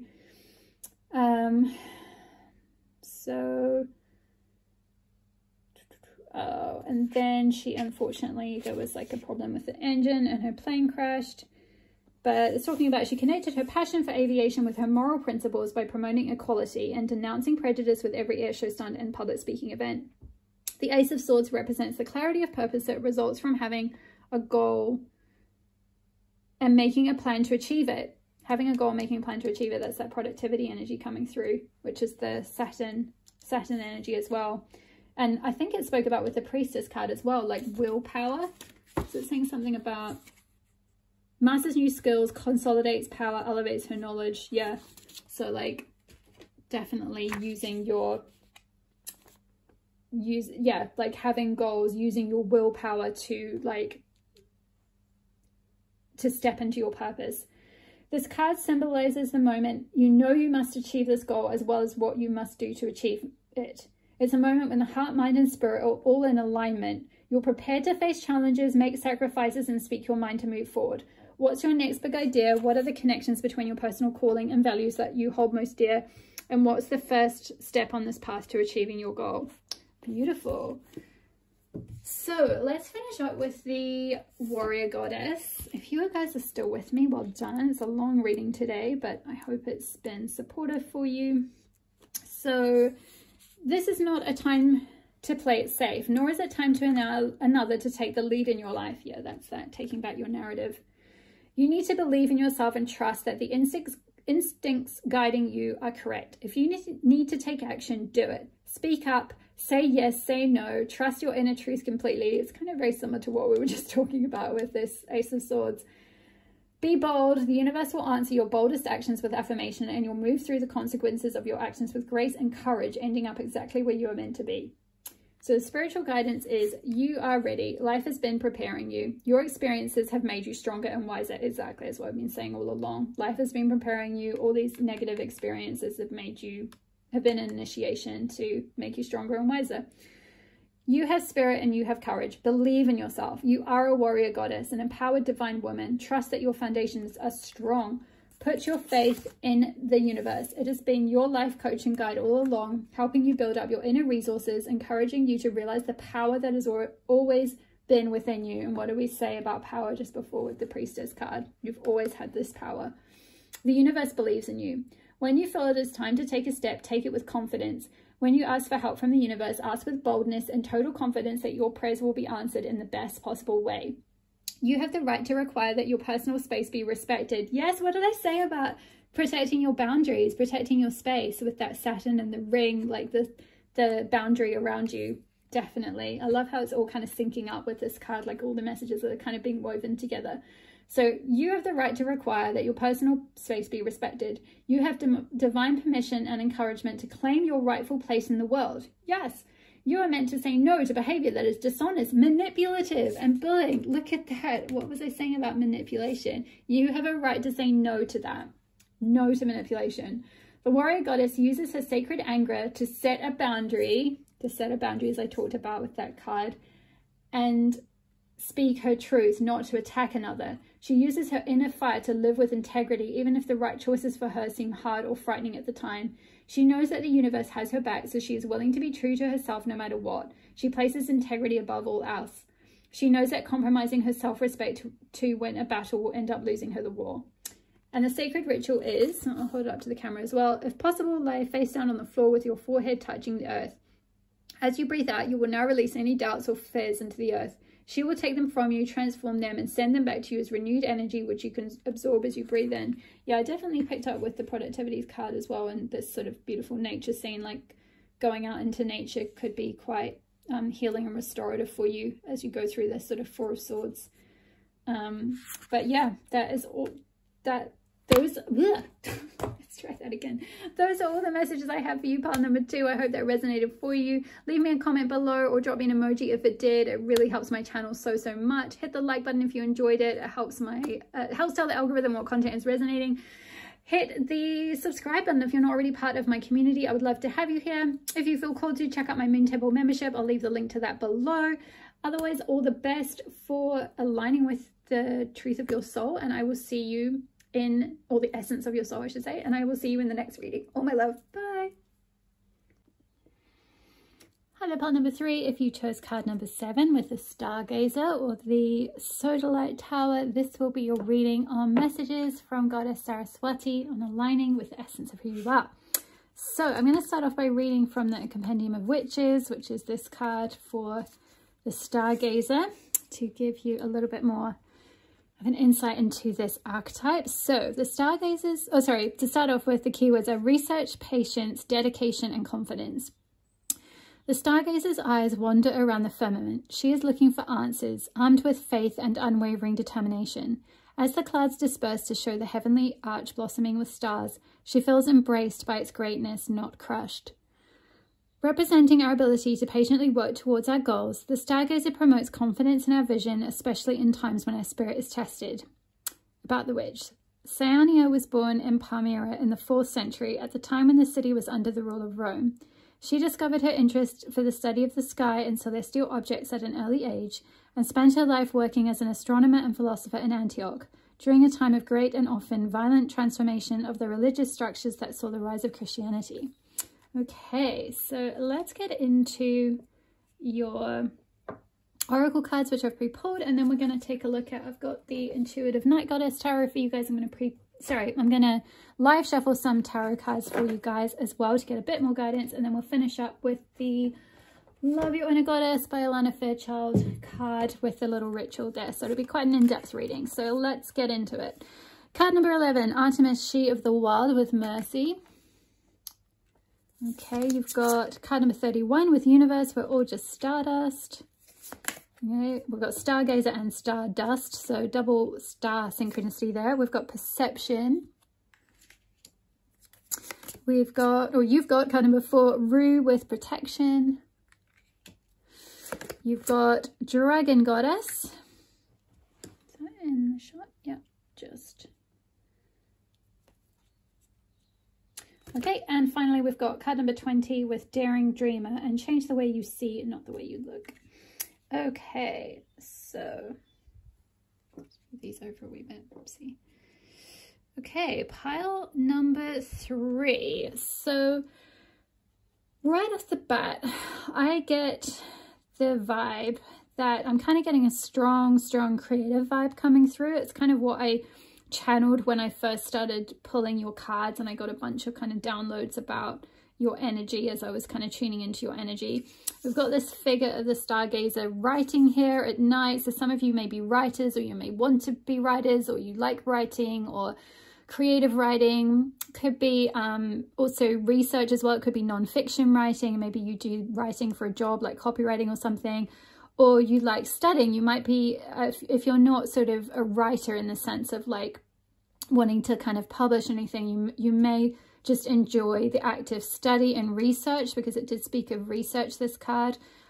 You might enjoy learning lots of different like esoteric subjects in particular. I'm kind of picking up, you know, with the Stargazer, it spoke about her, you know, learning about or teaching philosophy. So maybe some of you, you know, you might have studied philosophy at uni, or like a lot of different esoteric subjects, or like mysticism, or, you know, different like global religions, you know, spirituality studies, or, you know, psychology, sociology. A lot of the arts is kind of, the arts and humanities is kind of what I'm getting.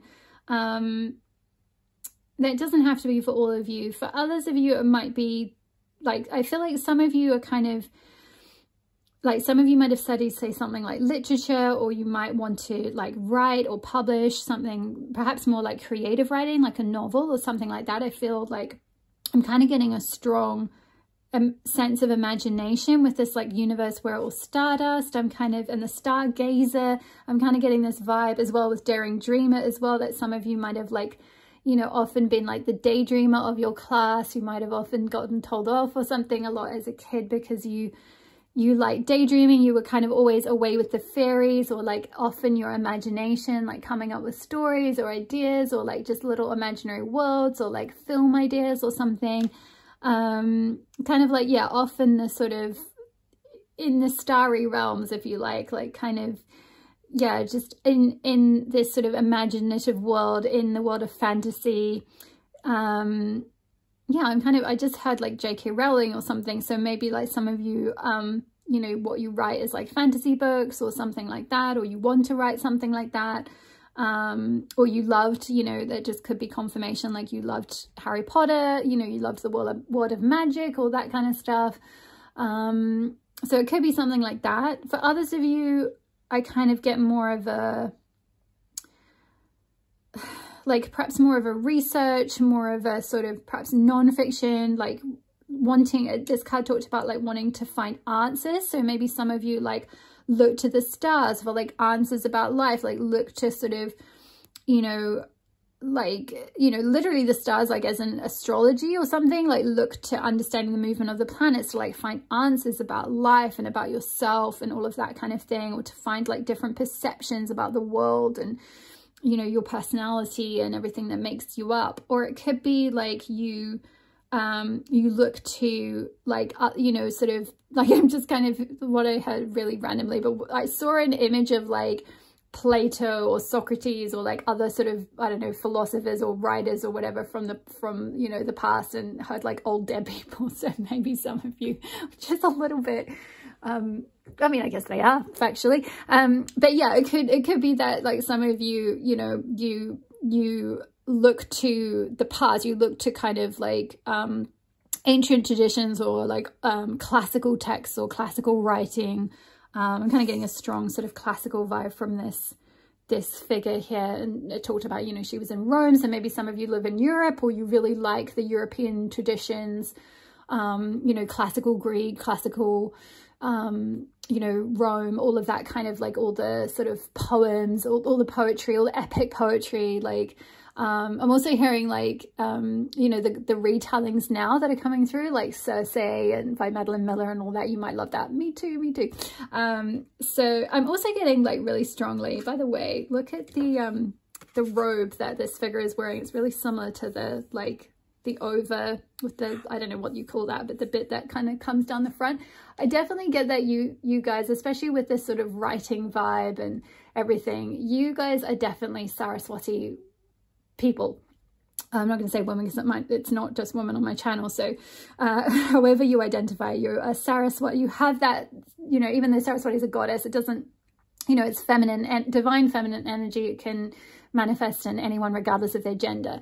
You can tap into that energy regardless of your gender. So I just feel like you embody that Saraswati energy, like this energy of like being very wise, being very learned, being very like connected with your creativity, connected with that creative essence, being able to express yourself very eloquently. You may have the gift of language, like goddess Saraswati is the goddess of languages as well. Yeah, you may have the gift of language or the gift of like speech as well. She's also the goddess of speech. So maybe some of you, this is not just communication through writing, but also through speaking, or through, you know, it could be like, it could be sort of publishing your ideas or things that you are interested in on like, say, social media or on a blog or, you know, in some format like that, or you do, you know, talks or debates or something. So yeah, really like knowledgeable, very wise as well. Like goddess Saraswati is not just like, she's both a goddess of, like learning and education and like, learned knowledge, like that you can learn through formal institutions and so forth and through study and all of that. She's known, I believe from the research that I did when I wrote the blog post about Saraswati, which I'll leave the link to that below in case you want to learn a bit more about it, particularly because I feel like you have that her archetype within you, part 3. I feel like she, it's like she's referred to as like the goddess of students. She's very like favored by students. So she's both about that sort of like learning and that sort of left brain, say, side of learning, but also creativity and inspiration and imagination and like creative writing and all of that as well. She's like the muse in a way. She can really help you if you are a writer or some kind of, you know, you write or you express yourself in some way or you're creative in some way. Calling on goddess Saraswati can really help you to like activate if you're struggling with like connecting with your muse or coming up with creative ideas or inspiration for what you want to write next or do next or whatever. You can like call on her and she will help you connect him with the right idea and then help the words to flow. Like certainly when I did her blog post, I was blown away by how fast I did it compared with most of the other goddesses that can sometimes take several hours to like compile all the information and then like word it all and work out what bits I want to include, and you know, that whole editing process, which you guys know if you're writers or you've gone to like, you know, you've done some kind of study like trying to work out like which pieces of information you want to include or not, right? It's a whole process and there's a whole like adding things in, taking them back out, putting them back in, you know, like molding things. But with her it was so fast, the whole thing went like, it just flowed. So like I just thought I'd mention that it might come in handy for you. But let's get in a little bit more detail, into a little bit more depth about like kind of your energy. I also get a strong vibe that you really need a lot of freedom in your life, pile number 3, to be able to express yourself. I'm just like handling the sodalite. I feel drawn to the sodalite right now. Sodalite is a throat chakra crystal. It helps you express yourself. It helps you with to like vocalize your ideas, to honor and verbalize your needs. It can help you with, yeah, just kind of any form of expression at all, particularly creative expression. So it's a great stone for like writers or speakers or whatever. But I feel like it's really important that you have this sort of like freedom and an opportunity to be like wild, so that you can express yourself in the way that you need to, kind of like away from some kind of, like what I'm hearing is like an institution or something where like you're expected to do things a certain way. Like, so maybe for some of you, you've been to university and like maybe you went quite high up in your studies, but then now you're breaking out on your own. And I feel like it's important for you to kind of go rogue, yeah, go rogue or go wild. That's not a phrase I use very often, but yeah, go rogue and do your own thing, and like have the freedom to like sort of, yeah, like have the freedom to like gaze at the stars and just like connect with your own wisdom, your own intuition. And I'm just noticing as well with the perception card here, which has also got a lot of blue in the background, this card, and this card, and your Daring Dreamer card, there's a lot of blue. So there's a lot of throat chakra energy coming through with that color blue there, because the blue is linked with the throat chakra. But also I'm seeing the third eye chakra being highlighted as well. We've got, hopefully you can see in the camera, it's getting a little bit dark here because it's the evening's falling now, but her yeah, her third eye is like highlighted here with this sort of circle on it. So, and I feel like that's really where you get that like inner perception. There's something around like having the freedom and being able to be totally wild, to like pursue your own knowledge, quest for learning, to develop your own perception of things, to develop your own mind about things, like your own view on things, to like be able to download kind of like cosmic wisdom in a way. I feel like you're very connected, you're very intuitive, like you both have this, both intellectual learning capacity, or this ability to like learn with your left brain, or like understand concepts, to kind of like, you're very intelligent, I feel like, pile number 3, but you also have this like instinct, this wisdom, this yeah, this highly evolved intuition is what I'm hearing. Let's talk about this Artemis, She of the World, and Rue with protection, because I feel like there's something maybe that for you, pile number 3, you've gone through possibly some sort of a situation where you were maybe persecuted, because this card, the Artemis, She of the World card, talks about how like Artemis has to like flee because she's like persecuted by Hera because of the whole Zeus and Hera thing. You know, this is all in the myth, but essentially like she flees and she becomes a protector for like those who are also being persecuted. Like she's a protector of women, particularly women in childbirth, young like children, and animals. So it's sort of like a protector of the innocent. So, you know, with this card talking about being Artemis being this protector, and then we've got the card Rue with protection. I feel like there's this theme coming through around like the need for you to protect yourself, your energy, and your ideas, your creative ideas, like your creative babies. And I talk about this all the time it always comes up in so many of my readings, and you guys have been on my channel for a while will know when I talk about creative babies, like it just, there must be loads of you having loads of creative babies left, right, and center, because it comes up all the time. But basically it's like that thing of like protecting, you know, the unborn child, like the unborn creation, like as you're still going through the process of like figuring out where you stand with it, or what it's going to be, how it's going to evolve.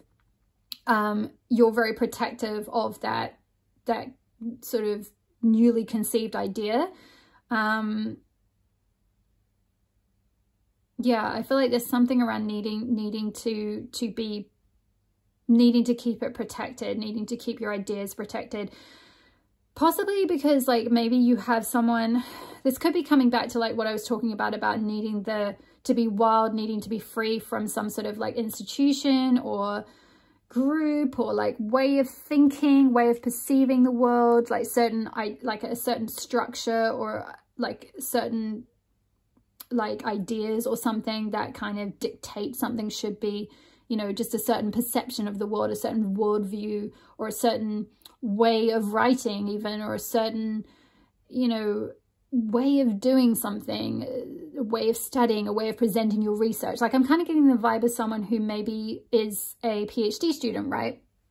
And you did all this research on a certain thing, but it wasn't really right for you. Maybe that you received some kind of like criticism or persecution or like just lack of support, lack of agreement with the work you were trying to do, with your ideas. Like people didn't maybe agree with your perception about something, and you've had to like, or you're in the process of, or you're going to maybe leave that institution behind or that group so that you can be free and wild and go out in the wild world, the big wide world, to like do it your own way, to like present this research in your own way, in a creative way, and like present your ideas, present your perception on this, rather than needing to do it under the auspices of that organization or university or structure or like way of writing or whatever it might be.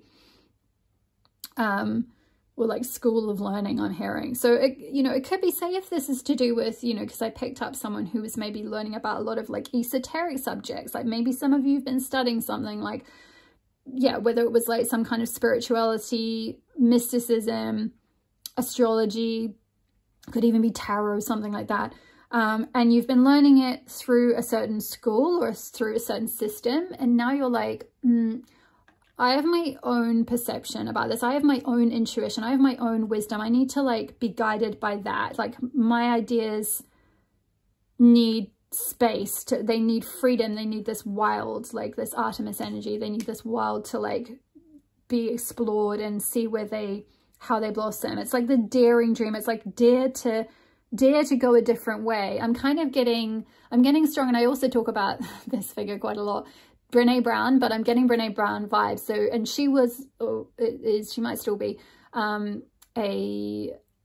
like at university, and she did a lot of her research initially on vulnerability through the university, but then she kind of produced her books, like they became like, huge hits and everything. And she did her TED talk and all that about the power of vulnerability or whatever it was called.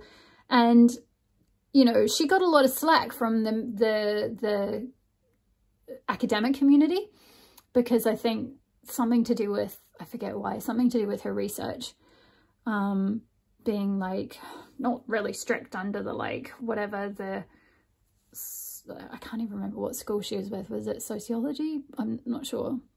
But anyway, you guys might know. But the point is, that whole story is like, yeah, she learned a lot through her studies, but she had to kind of go her own way and be free and dare to dream. And in fact, I think she has a book about daring greatly, something like that. So that could be either you might have that book, or that could be a useful book for you, or like learning a bit more about Brene Brown or listening to a TED talk could be really helpful. Or it could just be confirmation that you're like, yes, I love Brene Brown, or I love what she did, or like that's a similar storyline to something that you've gone through, like she's a similar archetype, or like you've gone through something similar academically, and like now you're kind of like breaking away from that a little bit and taking your ideas and like being daring with them and daring to do something different, daring to like put out a different shock horror, like put out a different way of looking at the world, put out this different perception of something. It could even be political as well, because with that, like Artemis, she of the wild, and she was persecuted by Hera, and then she became this like protector for everyone. So maybe like maybe this is like a political thing, or maybe like you're like a, oh gosh, what is that thing called when you're whistleblower? Maybe you've been a whistleblower and now you're having to go into protection. Oh my gosh.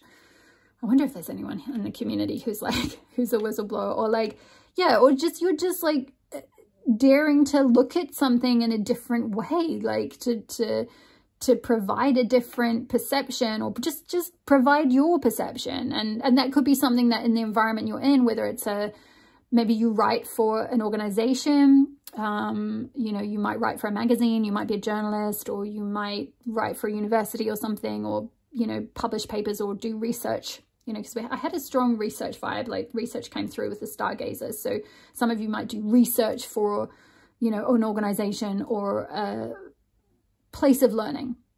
And I feel like that was perhaps a necessary part of your path, but it's like you have your own ideas, you have your own perception on this. And by staying with that, and it's not to say you'll necessarily fully leave, because Brene Brown, I don't think she fully left the university where she had her post. In fact, she might still be there, but like she published her own stuff kind of under her own company. I think she has her own company now, to be honest.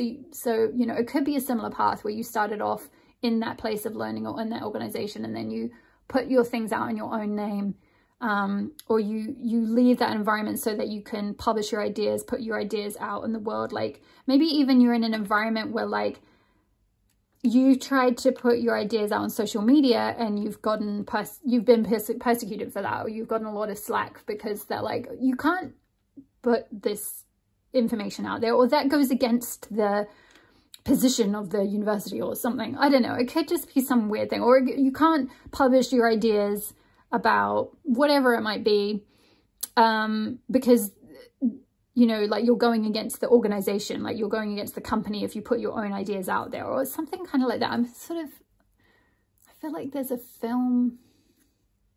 Oh, okay. I'm hearing The Bold Type, this TV series, which I love, by the way. Hands up if you love The Bold Type. It's so awesome. Several years ago now that came out, but awesome TV series. And the writer, was it Kat? Can't remember her name now. The dark-haired girl was a writer for a magazine. Oh, I vaguely remember they're showing me a scene, but I can't really remember it. I think, was there something? Oh wait, no, hold on. Kat was the social media girl, I think. Oh my gosh. Anyway. There's something around, yeah, maybe it was Kat, the social media girl, and yes, because she left. That's right, that's why they're showing me that. Thank you. Okay. So she was working for, oh my gosh, Scarlet, was it Scarlet magazine? And then she put some kind of views out there, or she was like, was it something to do with like her girlfriend? I can't remember now. Anyway, she put her views out there and it was like not really okay. And I think she got fired, or she chose to leave so that she could like be free, be wild, to like kind of do her own, put her own points of view out there. She was very outspoken and had a lot of like political points of view. She was very like left wing, I think. Anyway, whatever, that's way too specific. The point is that they were showing me that there could be another example of like kind of a character, you know, that might resonate, or like it might be a similar story where like you're part of you write for a magazine. Super cool if you do. Always wanted to do a job like that, but like props to you if you manage to do that. Although I hear it's really hard and really intense, and obviously with publishing being the way it is, it must be very cutthroat. But yeah, maybe you're part of some sort of a like formal like publication, and you could be doing like copywriting for them, social media for them, whatever it is, writing for them, journalism for them, research for them. And you have your own perception on things. You have your own ideas. You have your own wisdom. You have your own like connection to the universe, like where you can receive the truth about a lot of things, which you can't, you maybe in your current environment, like you don't have the freedom to be able to like talk about that, you know, like I intuitively got a download this morning about about the situation and blah blah blah, and everyone around you is like, yeah, no, you can't just, it's not backed up by fact, or whatever, you know. It could be something like that. And it's like, I feel like you have a different way looking at things. It's interesting, like this universe, we're all just stardust. It's kind of like maybe you have this very egalitarian way of looking at things, like, come on, like, we're all human, we're all just stardust, we're all made of the same thing. Like, you know, you could be quite like have points of view about, you know, that kind of thing, like stop racism, stop injustice, stop treating people differently because of whatever. Like, we're all stardust, we're all here to, like, we're all souls having a human experience or something. Like, you could identify as a starseed as well. I just got that through with stargazer and stardust. But with, oh shoot, I just noticed, sorry, I was meant to cover that up. YouTube policy, not mine, believe me. I would not be bothered about that, but I could get told off by YouTube, unfortunately. So dragon goddess, let's come over here to the dragon goddess. This is to do with, like, also, oh my gosh, I'm just noticing another star. Oh my gosh, you've got so many stars.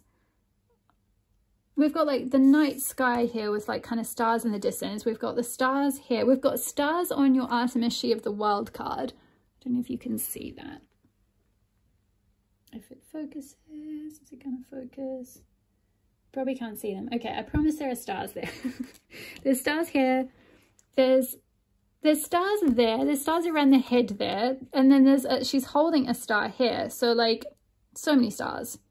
You are a star, pile number 3. I feel like you're whatever. I mean, I'm naming like big people here, like Brene Brown, Kat from the Bold Type, even though she's not a real person, but you know what I mean. Like, you know, you're meant to be a star. You're meant to put your views, your own perception out in the world. I feel like you are very protected at this time. Your ideas are protected. It's important for you to keep them protected as well, to make sure that you're not unfairly like persecuted for your points of view. Or I'm hearing sidelined. Interesting. Maybe some of you got, I don't really know what that means. That could be a journalistic thing or like a university thing. You got sidelined. Like maybe your piece was meant to be front and center and then it got pushed to the side, or you got sort of sidelined in along your career or something. It's quite specific. It might just be one person. But we've got the sun and Pluto here, and the sun is about shining your light, being a star, like being confident. And this card talked about confidence as well, being confident to shine your light, being confident to be who you are, being confident to express your true self. And Pluto is the god of the underworld, the god of power. It's related to power and can be related to political power. It can be related to things that get suppressed as well and then come to the surface. Like it's that energy of like, yeah, things that have gone underground and been hidden and suppressed, and then like Pluto will dredge that up from the like underworld, the depths of the underworld, and like boom, bring it into light. Like, here you go. What about this thing that's been hidden this whole time? So like, again, I'm kind of getting like that whole like journalistic, investigative, like dive, you know, that's very Pluto energy, that investigative journalist. Like I'm also seeing, I'm being shown the film, oh my gosh, what was it? About the Me Too movement with Megan Twohey and was it Jackie Cantor? I can't remember their exact names. The New York Times journalist who exposed the Harvey Weinstein scandal. Great film called, can't remember. Blimey heck, my memory with when I'm channeling is so bad with names of things. She, is it called She something? Anyway, I'll link it below. Lots of, interesting, there's lots of, I don't normally have this many kind of popular culture references or film. Occasionally I do, but like, these are interesting. These are big figures and like interesting stories, archetypes of people that are coming through. So, you know, and they, for the work that they did, like they became quite well known. I don't know if they might have won awards or something as well. And also, you know, of course it helped, like they had to, I'm getting an interesting story now. Like they had to protect the like identity of some of the women who were coming forward, and then like it was all really like, exposing a secret, exposing something that was really suppressed, because the whole Weinstein thing had covered it up for so long, and all these women had just been like living with this trauma, you know, all these different women all over the place who'd all been assaulted by him. And they had to kind of go and try and like do that deep dive of like getting the story and like trying to protect them. And like a lot of them didn't want their identity revealed because of course he'd forced them to sign like, what is it called?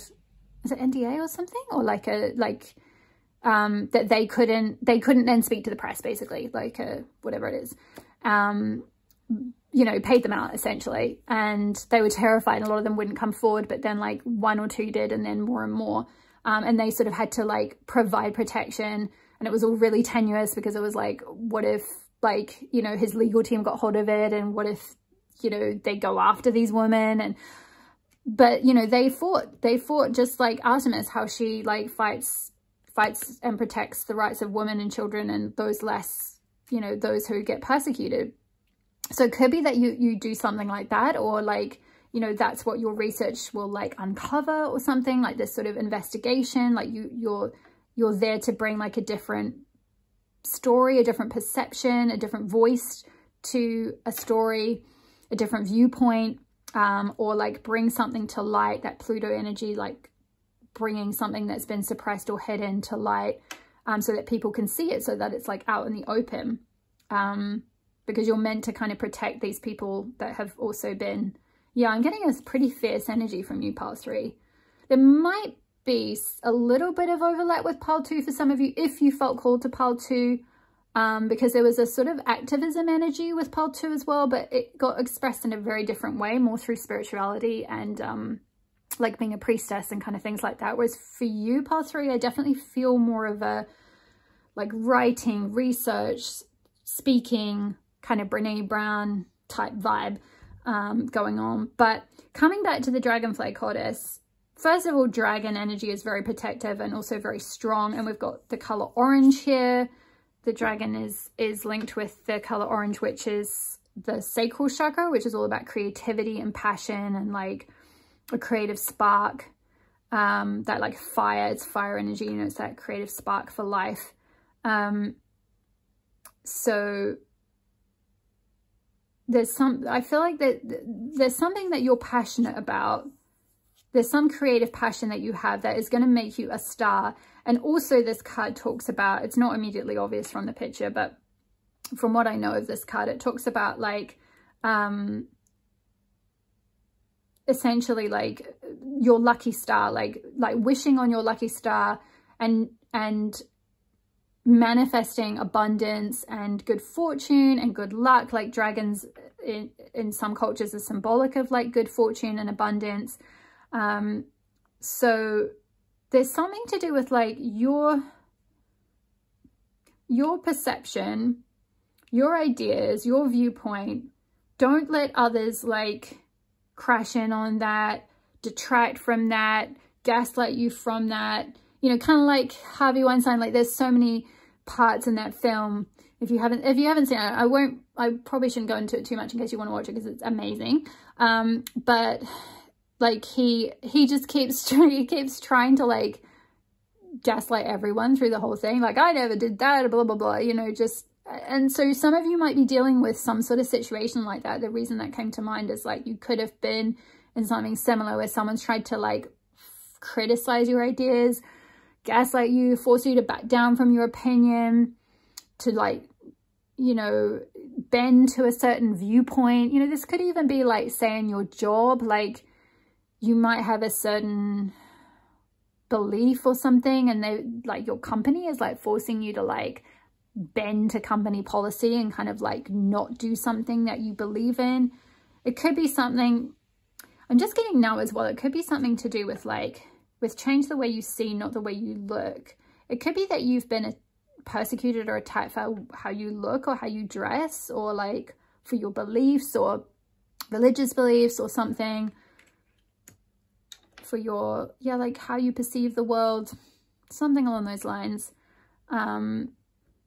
But definitely like what's coming through is like, we've got the star here, stars on so many of your cards, stardust and stargazer. So strong cosmic force energy coming through. You are a star. I feel like you are going to be a star in your life if you want that. Maybe some of you don't. You might want to stay anonymous, but like for most of you, I feel like if you are willing to like embrace your star, like that could bring you a lot of fortune and abundance and like fame, essentially, like being well known for your work in some way. So let's have a look at the tarot now. So I've got the Intuitive Night Goddess tarot. So yeah, interesting. Intuitive Night Goddess, very, very intuitive. I felt like this had to be the tarot deck for you, pile number 3. You're very, very switched on, very intuitive. So what does pile 3 need to know about aligning with their essence? What? Whoa, that came flying out. Queen of Swords. Yeah, truth. Swords are all about truth. And Queen of Swords, wow. This is amazing. I love this. This is so perfect for like your reading. Like, yeah, you are the Queen of Swords. This is this stargazer like energy to a T. Like you are I love the way she's standing. She's kind of like, back off, like I've got a sword, like I've got the sword of justice on my side, I've got the sword of truth. I feel like, yeah, you are very wise, you're very clear about like your mind, your beliefs, your truth. You stand strong in that truth like a queen, like you embody that. They're telling me read the book. Okay guys, I'll just stop my little ramble and I'll just read from the book, because it is really well, to be fair, it's really well worded in here, and it will just be a lot more eloquent than my rambling. So if I can find it. Oh my gosh. Here it is. Queen of Swords. Queen uses her sword to navigate forward with confidence. Yeah, we talked about confidence with this card, the Stargazer card as well. Amidst the heavy brush, she has been journeying for a while to either retrieve her item or has been bushwhacking her way through the landscape. The butterflies are a symbol of royal leadership, but also transformation and patience. The Queen of Swords is a call to action, and no one is going to help you more than yourself. Believe in your power and shine your light. Others will follow. Remember that goddesses are more than beauty and magic. It is often their hard work that yields them rewards. Harness determination and believe in yourself. Go out and get what you want. Fight and carve your own way. Yes, what did I say about carving your own way with like Artemis, she of the wild, going your own way? Go your own way. Do not be afraid to show courage and strength. Yeah, I feel like whatever it is you're doing, you will have to kind of embrace courage and strength for this. But, you know, we've got the lion here, which is symbolic of strength. So, and the bear, which is also symbolic of strength and protection. So I feel like you have a lot of strength and you are very protected with whatever it is that, whatever this truth is that you're putting out. So yeah, do not be afraid to show courage and strength. And the keywords are determination, perseverance, and independence. Exactly, that's Artemis energy, independence, going your own way. I also forgot to mention that Artemis as well, I feel her very strongly linked with Sagittarius energy. So some of you may be Sagittarius, Sun, Moon, Rising, North Node. You know, it could be as well Sagittarius rules over the 9th house, which is all about like learning, wisdom, like spiritual learning, travel, you know, self-development, kind of expansion, all that kind of thing. So I feel like you kind of embody that Sagittarian. Even if you aren't Sagittarius Sun, you might have Sagittarian energy somewhere in your chart quite strong. Like yeah, it could be interesting to see where that is in your birth chart, but it doesn't have to be. It's just kind of something that came through. Or like what planets are in your 9th house. It could be interesting to see what planets are in your 9th house. But yeah, strong Queen of Swords, like leadership, along the lines of like what your truth is, what your perception is, like following your truth, following your ideas, following like what is true to you, staying strong in your integrity. Let's get a little bit more energy. How are we going for timing? Okay. We'll get some more guidance for what can pile 3 do to align. Whoop. The sun. Oh my gosh. Double message of the sun, because we had the sun symbol here for this Rue card. and the Lion energy, which is very Leo energy, which is all about shining your light, which I talked about. And we've got the Sun, which is all about shining your light, you know, acting from your own personal identity, from your personal will, like having that courage, like it's solar plexus energy, which is all about having the courage to like go your own way.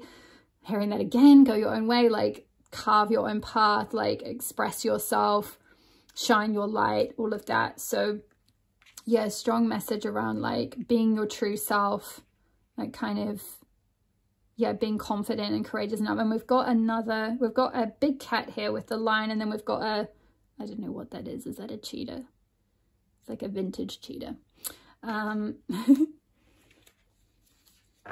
It looks very like, you know, those kind of big cats are like very stealth, you know, and they're like kind of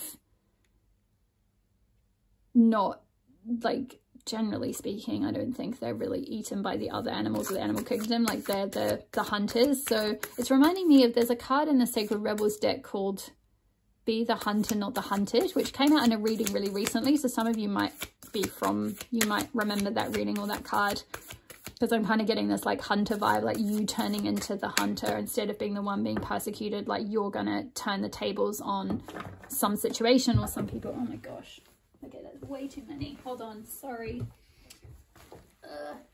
I can't pause the video. I'm on a different phone and I can't pause the video on this phone, annoyingly, so I just have to keep going.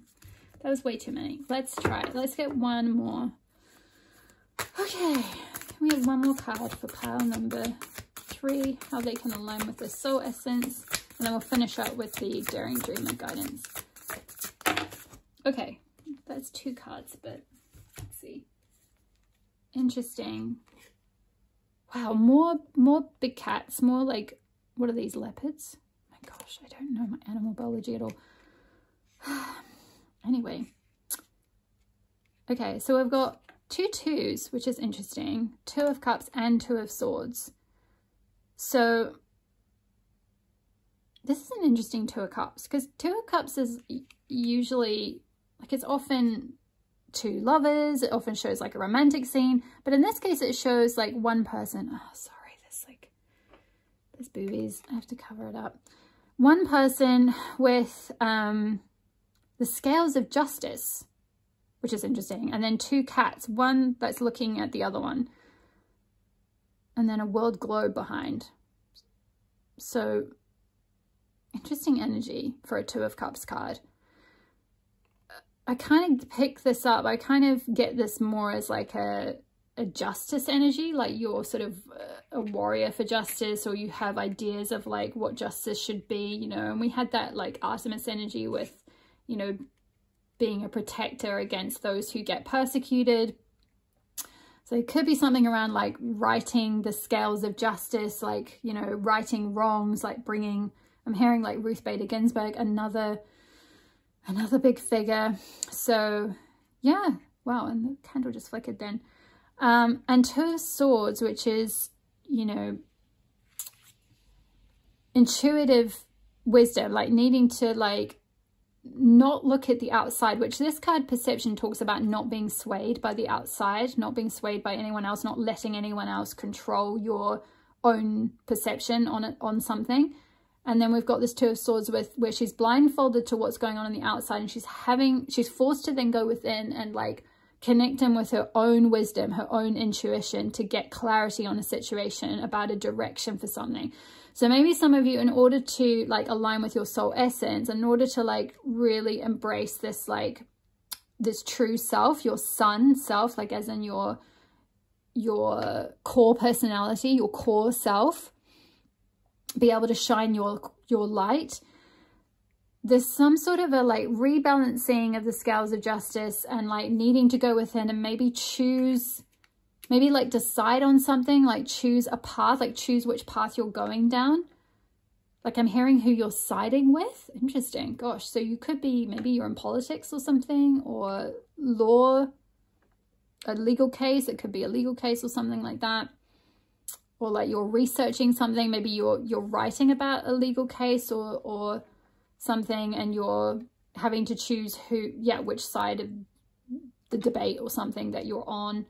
Or again, it could be coming back to like what I was picking up with some of you who might be researchers or something, or working for a certain school of learning or studying at a certain school of learning, and you're considering going, needing to carve out some time to go within to work out what your path is next, like what direction you go in. Like if you do you follow their truth and their way of doing things, or do you follow your truth and your intuition and your instinct and your perception on something?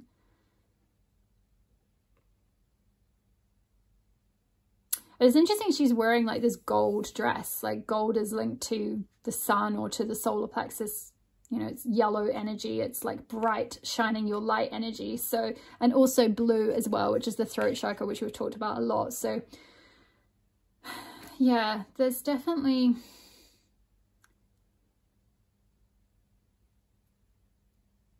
weighing something up. There's some decision that you're weighing up. There's some... Two of Cups can also speak of a partnership. Doesn't have to be a romantic partnership. It could just be a creative partnership, like a partnership. It could be that you've been, partnered with another writer, for example, or you've been partnered with, your university, or you have a sponsor, or, a colleague or something. There could be some Two of Cups situation where there's two people or two views or something like that, and you're having to navigate that. You're having to work out whose truth you're going to follow. I'm kind of intrigued by this. I'm going to get one more,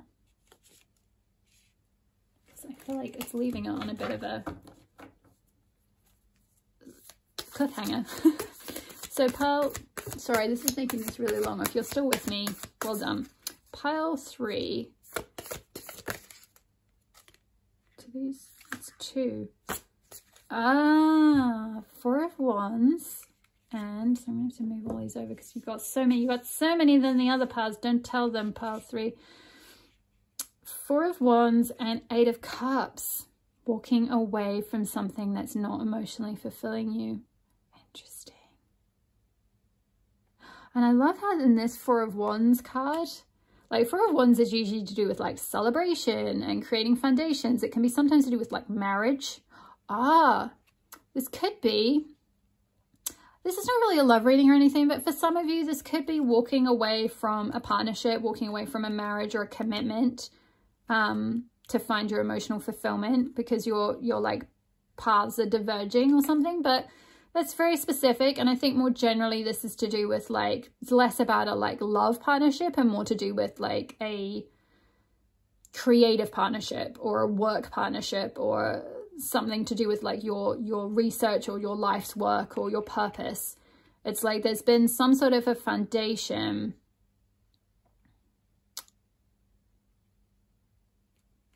that, some sort of a commitment, some sort of a foundation, some sort of a partnership or collaboration that you were in, that you are now considering walking away from and finding your own, going your own way. Go your own, again, that comes through so strong, the go your own way. Go your own way, being independent, like finding your own tribe, your own audience, your own whatever it is. It's interesting how this hand is like coming up from the depths, which is like that Pluto energy we talked about with the Pluto there. Like coming up from the depths of the underworld. Like kind of, it's like a hand that's just reaching to be saved kind of thing. It's like coming up from like the underground, where it's like, help me, save me, like get me out of this prison is what I'm hearing, like this foundation. So yeah, it could be again like coming back to, if you're a student or something, you're like, you're writing your master's thesis or something, and you're like, I don't want to do this anymore. I want to go my own way. I want to just use my own ideas, put them out in my own way. I don't want to, I don't want to work for, I don't want to be stuck and like being kept sort of suppressed, or having my ideas suppressed or like sidelined or whatever. So let's finish up with the Daring Dreamer guidance. So Okay, card number 20. Number 20. Daring dreamer, you don't need to adjust your dreams to fit in with what others say is realistic, sensible, or practical. Why seek to limit the power of the universe with negative expectations? Be uncompromising with your heart wisdom. Listen to what it wants and yearns for, and believe that the universe has put those desires there and will show you every step to take to fulfill them.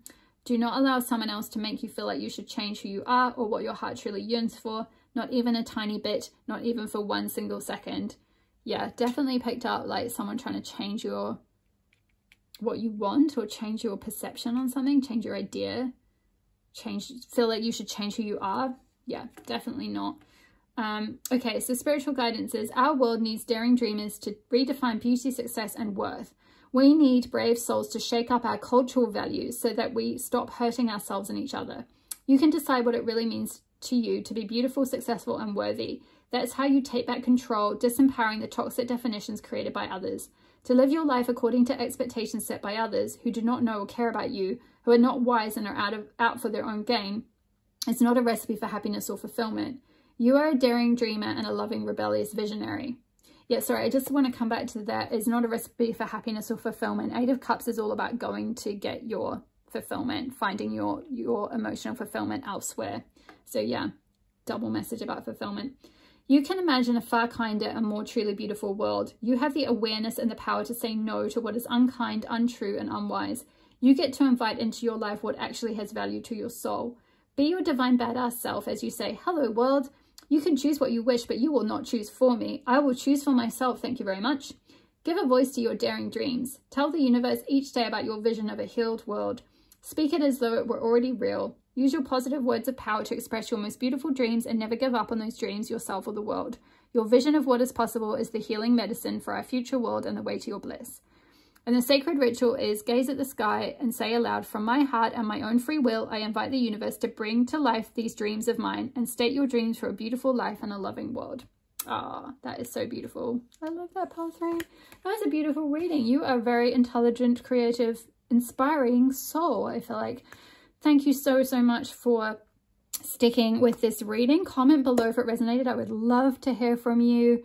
I'd love to hear what you're up to. Even just leave me an emoji if it resonated. It really helps me so, so much, more than you could possibly know. Hit the like button if you enjoyed the reading. It helps tell the algorithm what content is resonating for you guys, and it helps send the video out into the YouTube stratosphere to other people. And hit the subscribe button. If you're not already part of my community, I would love to have you here.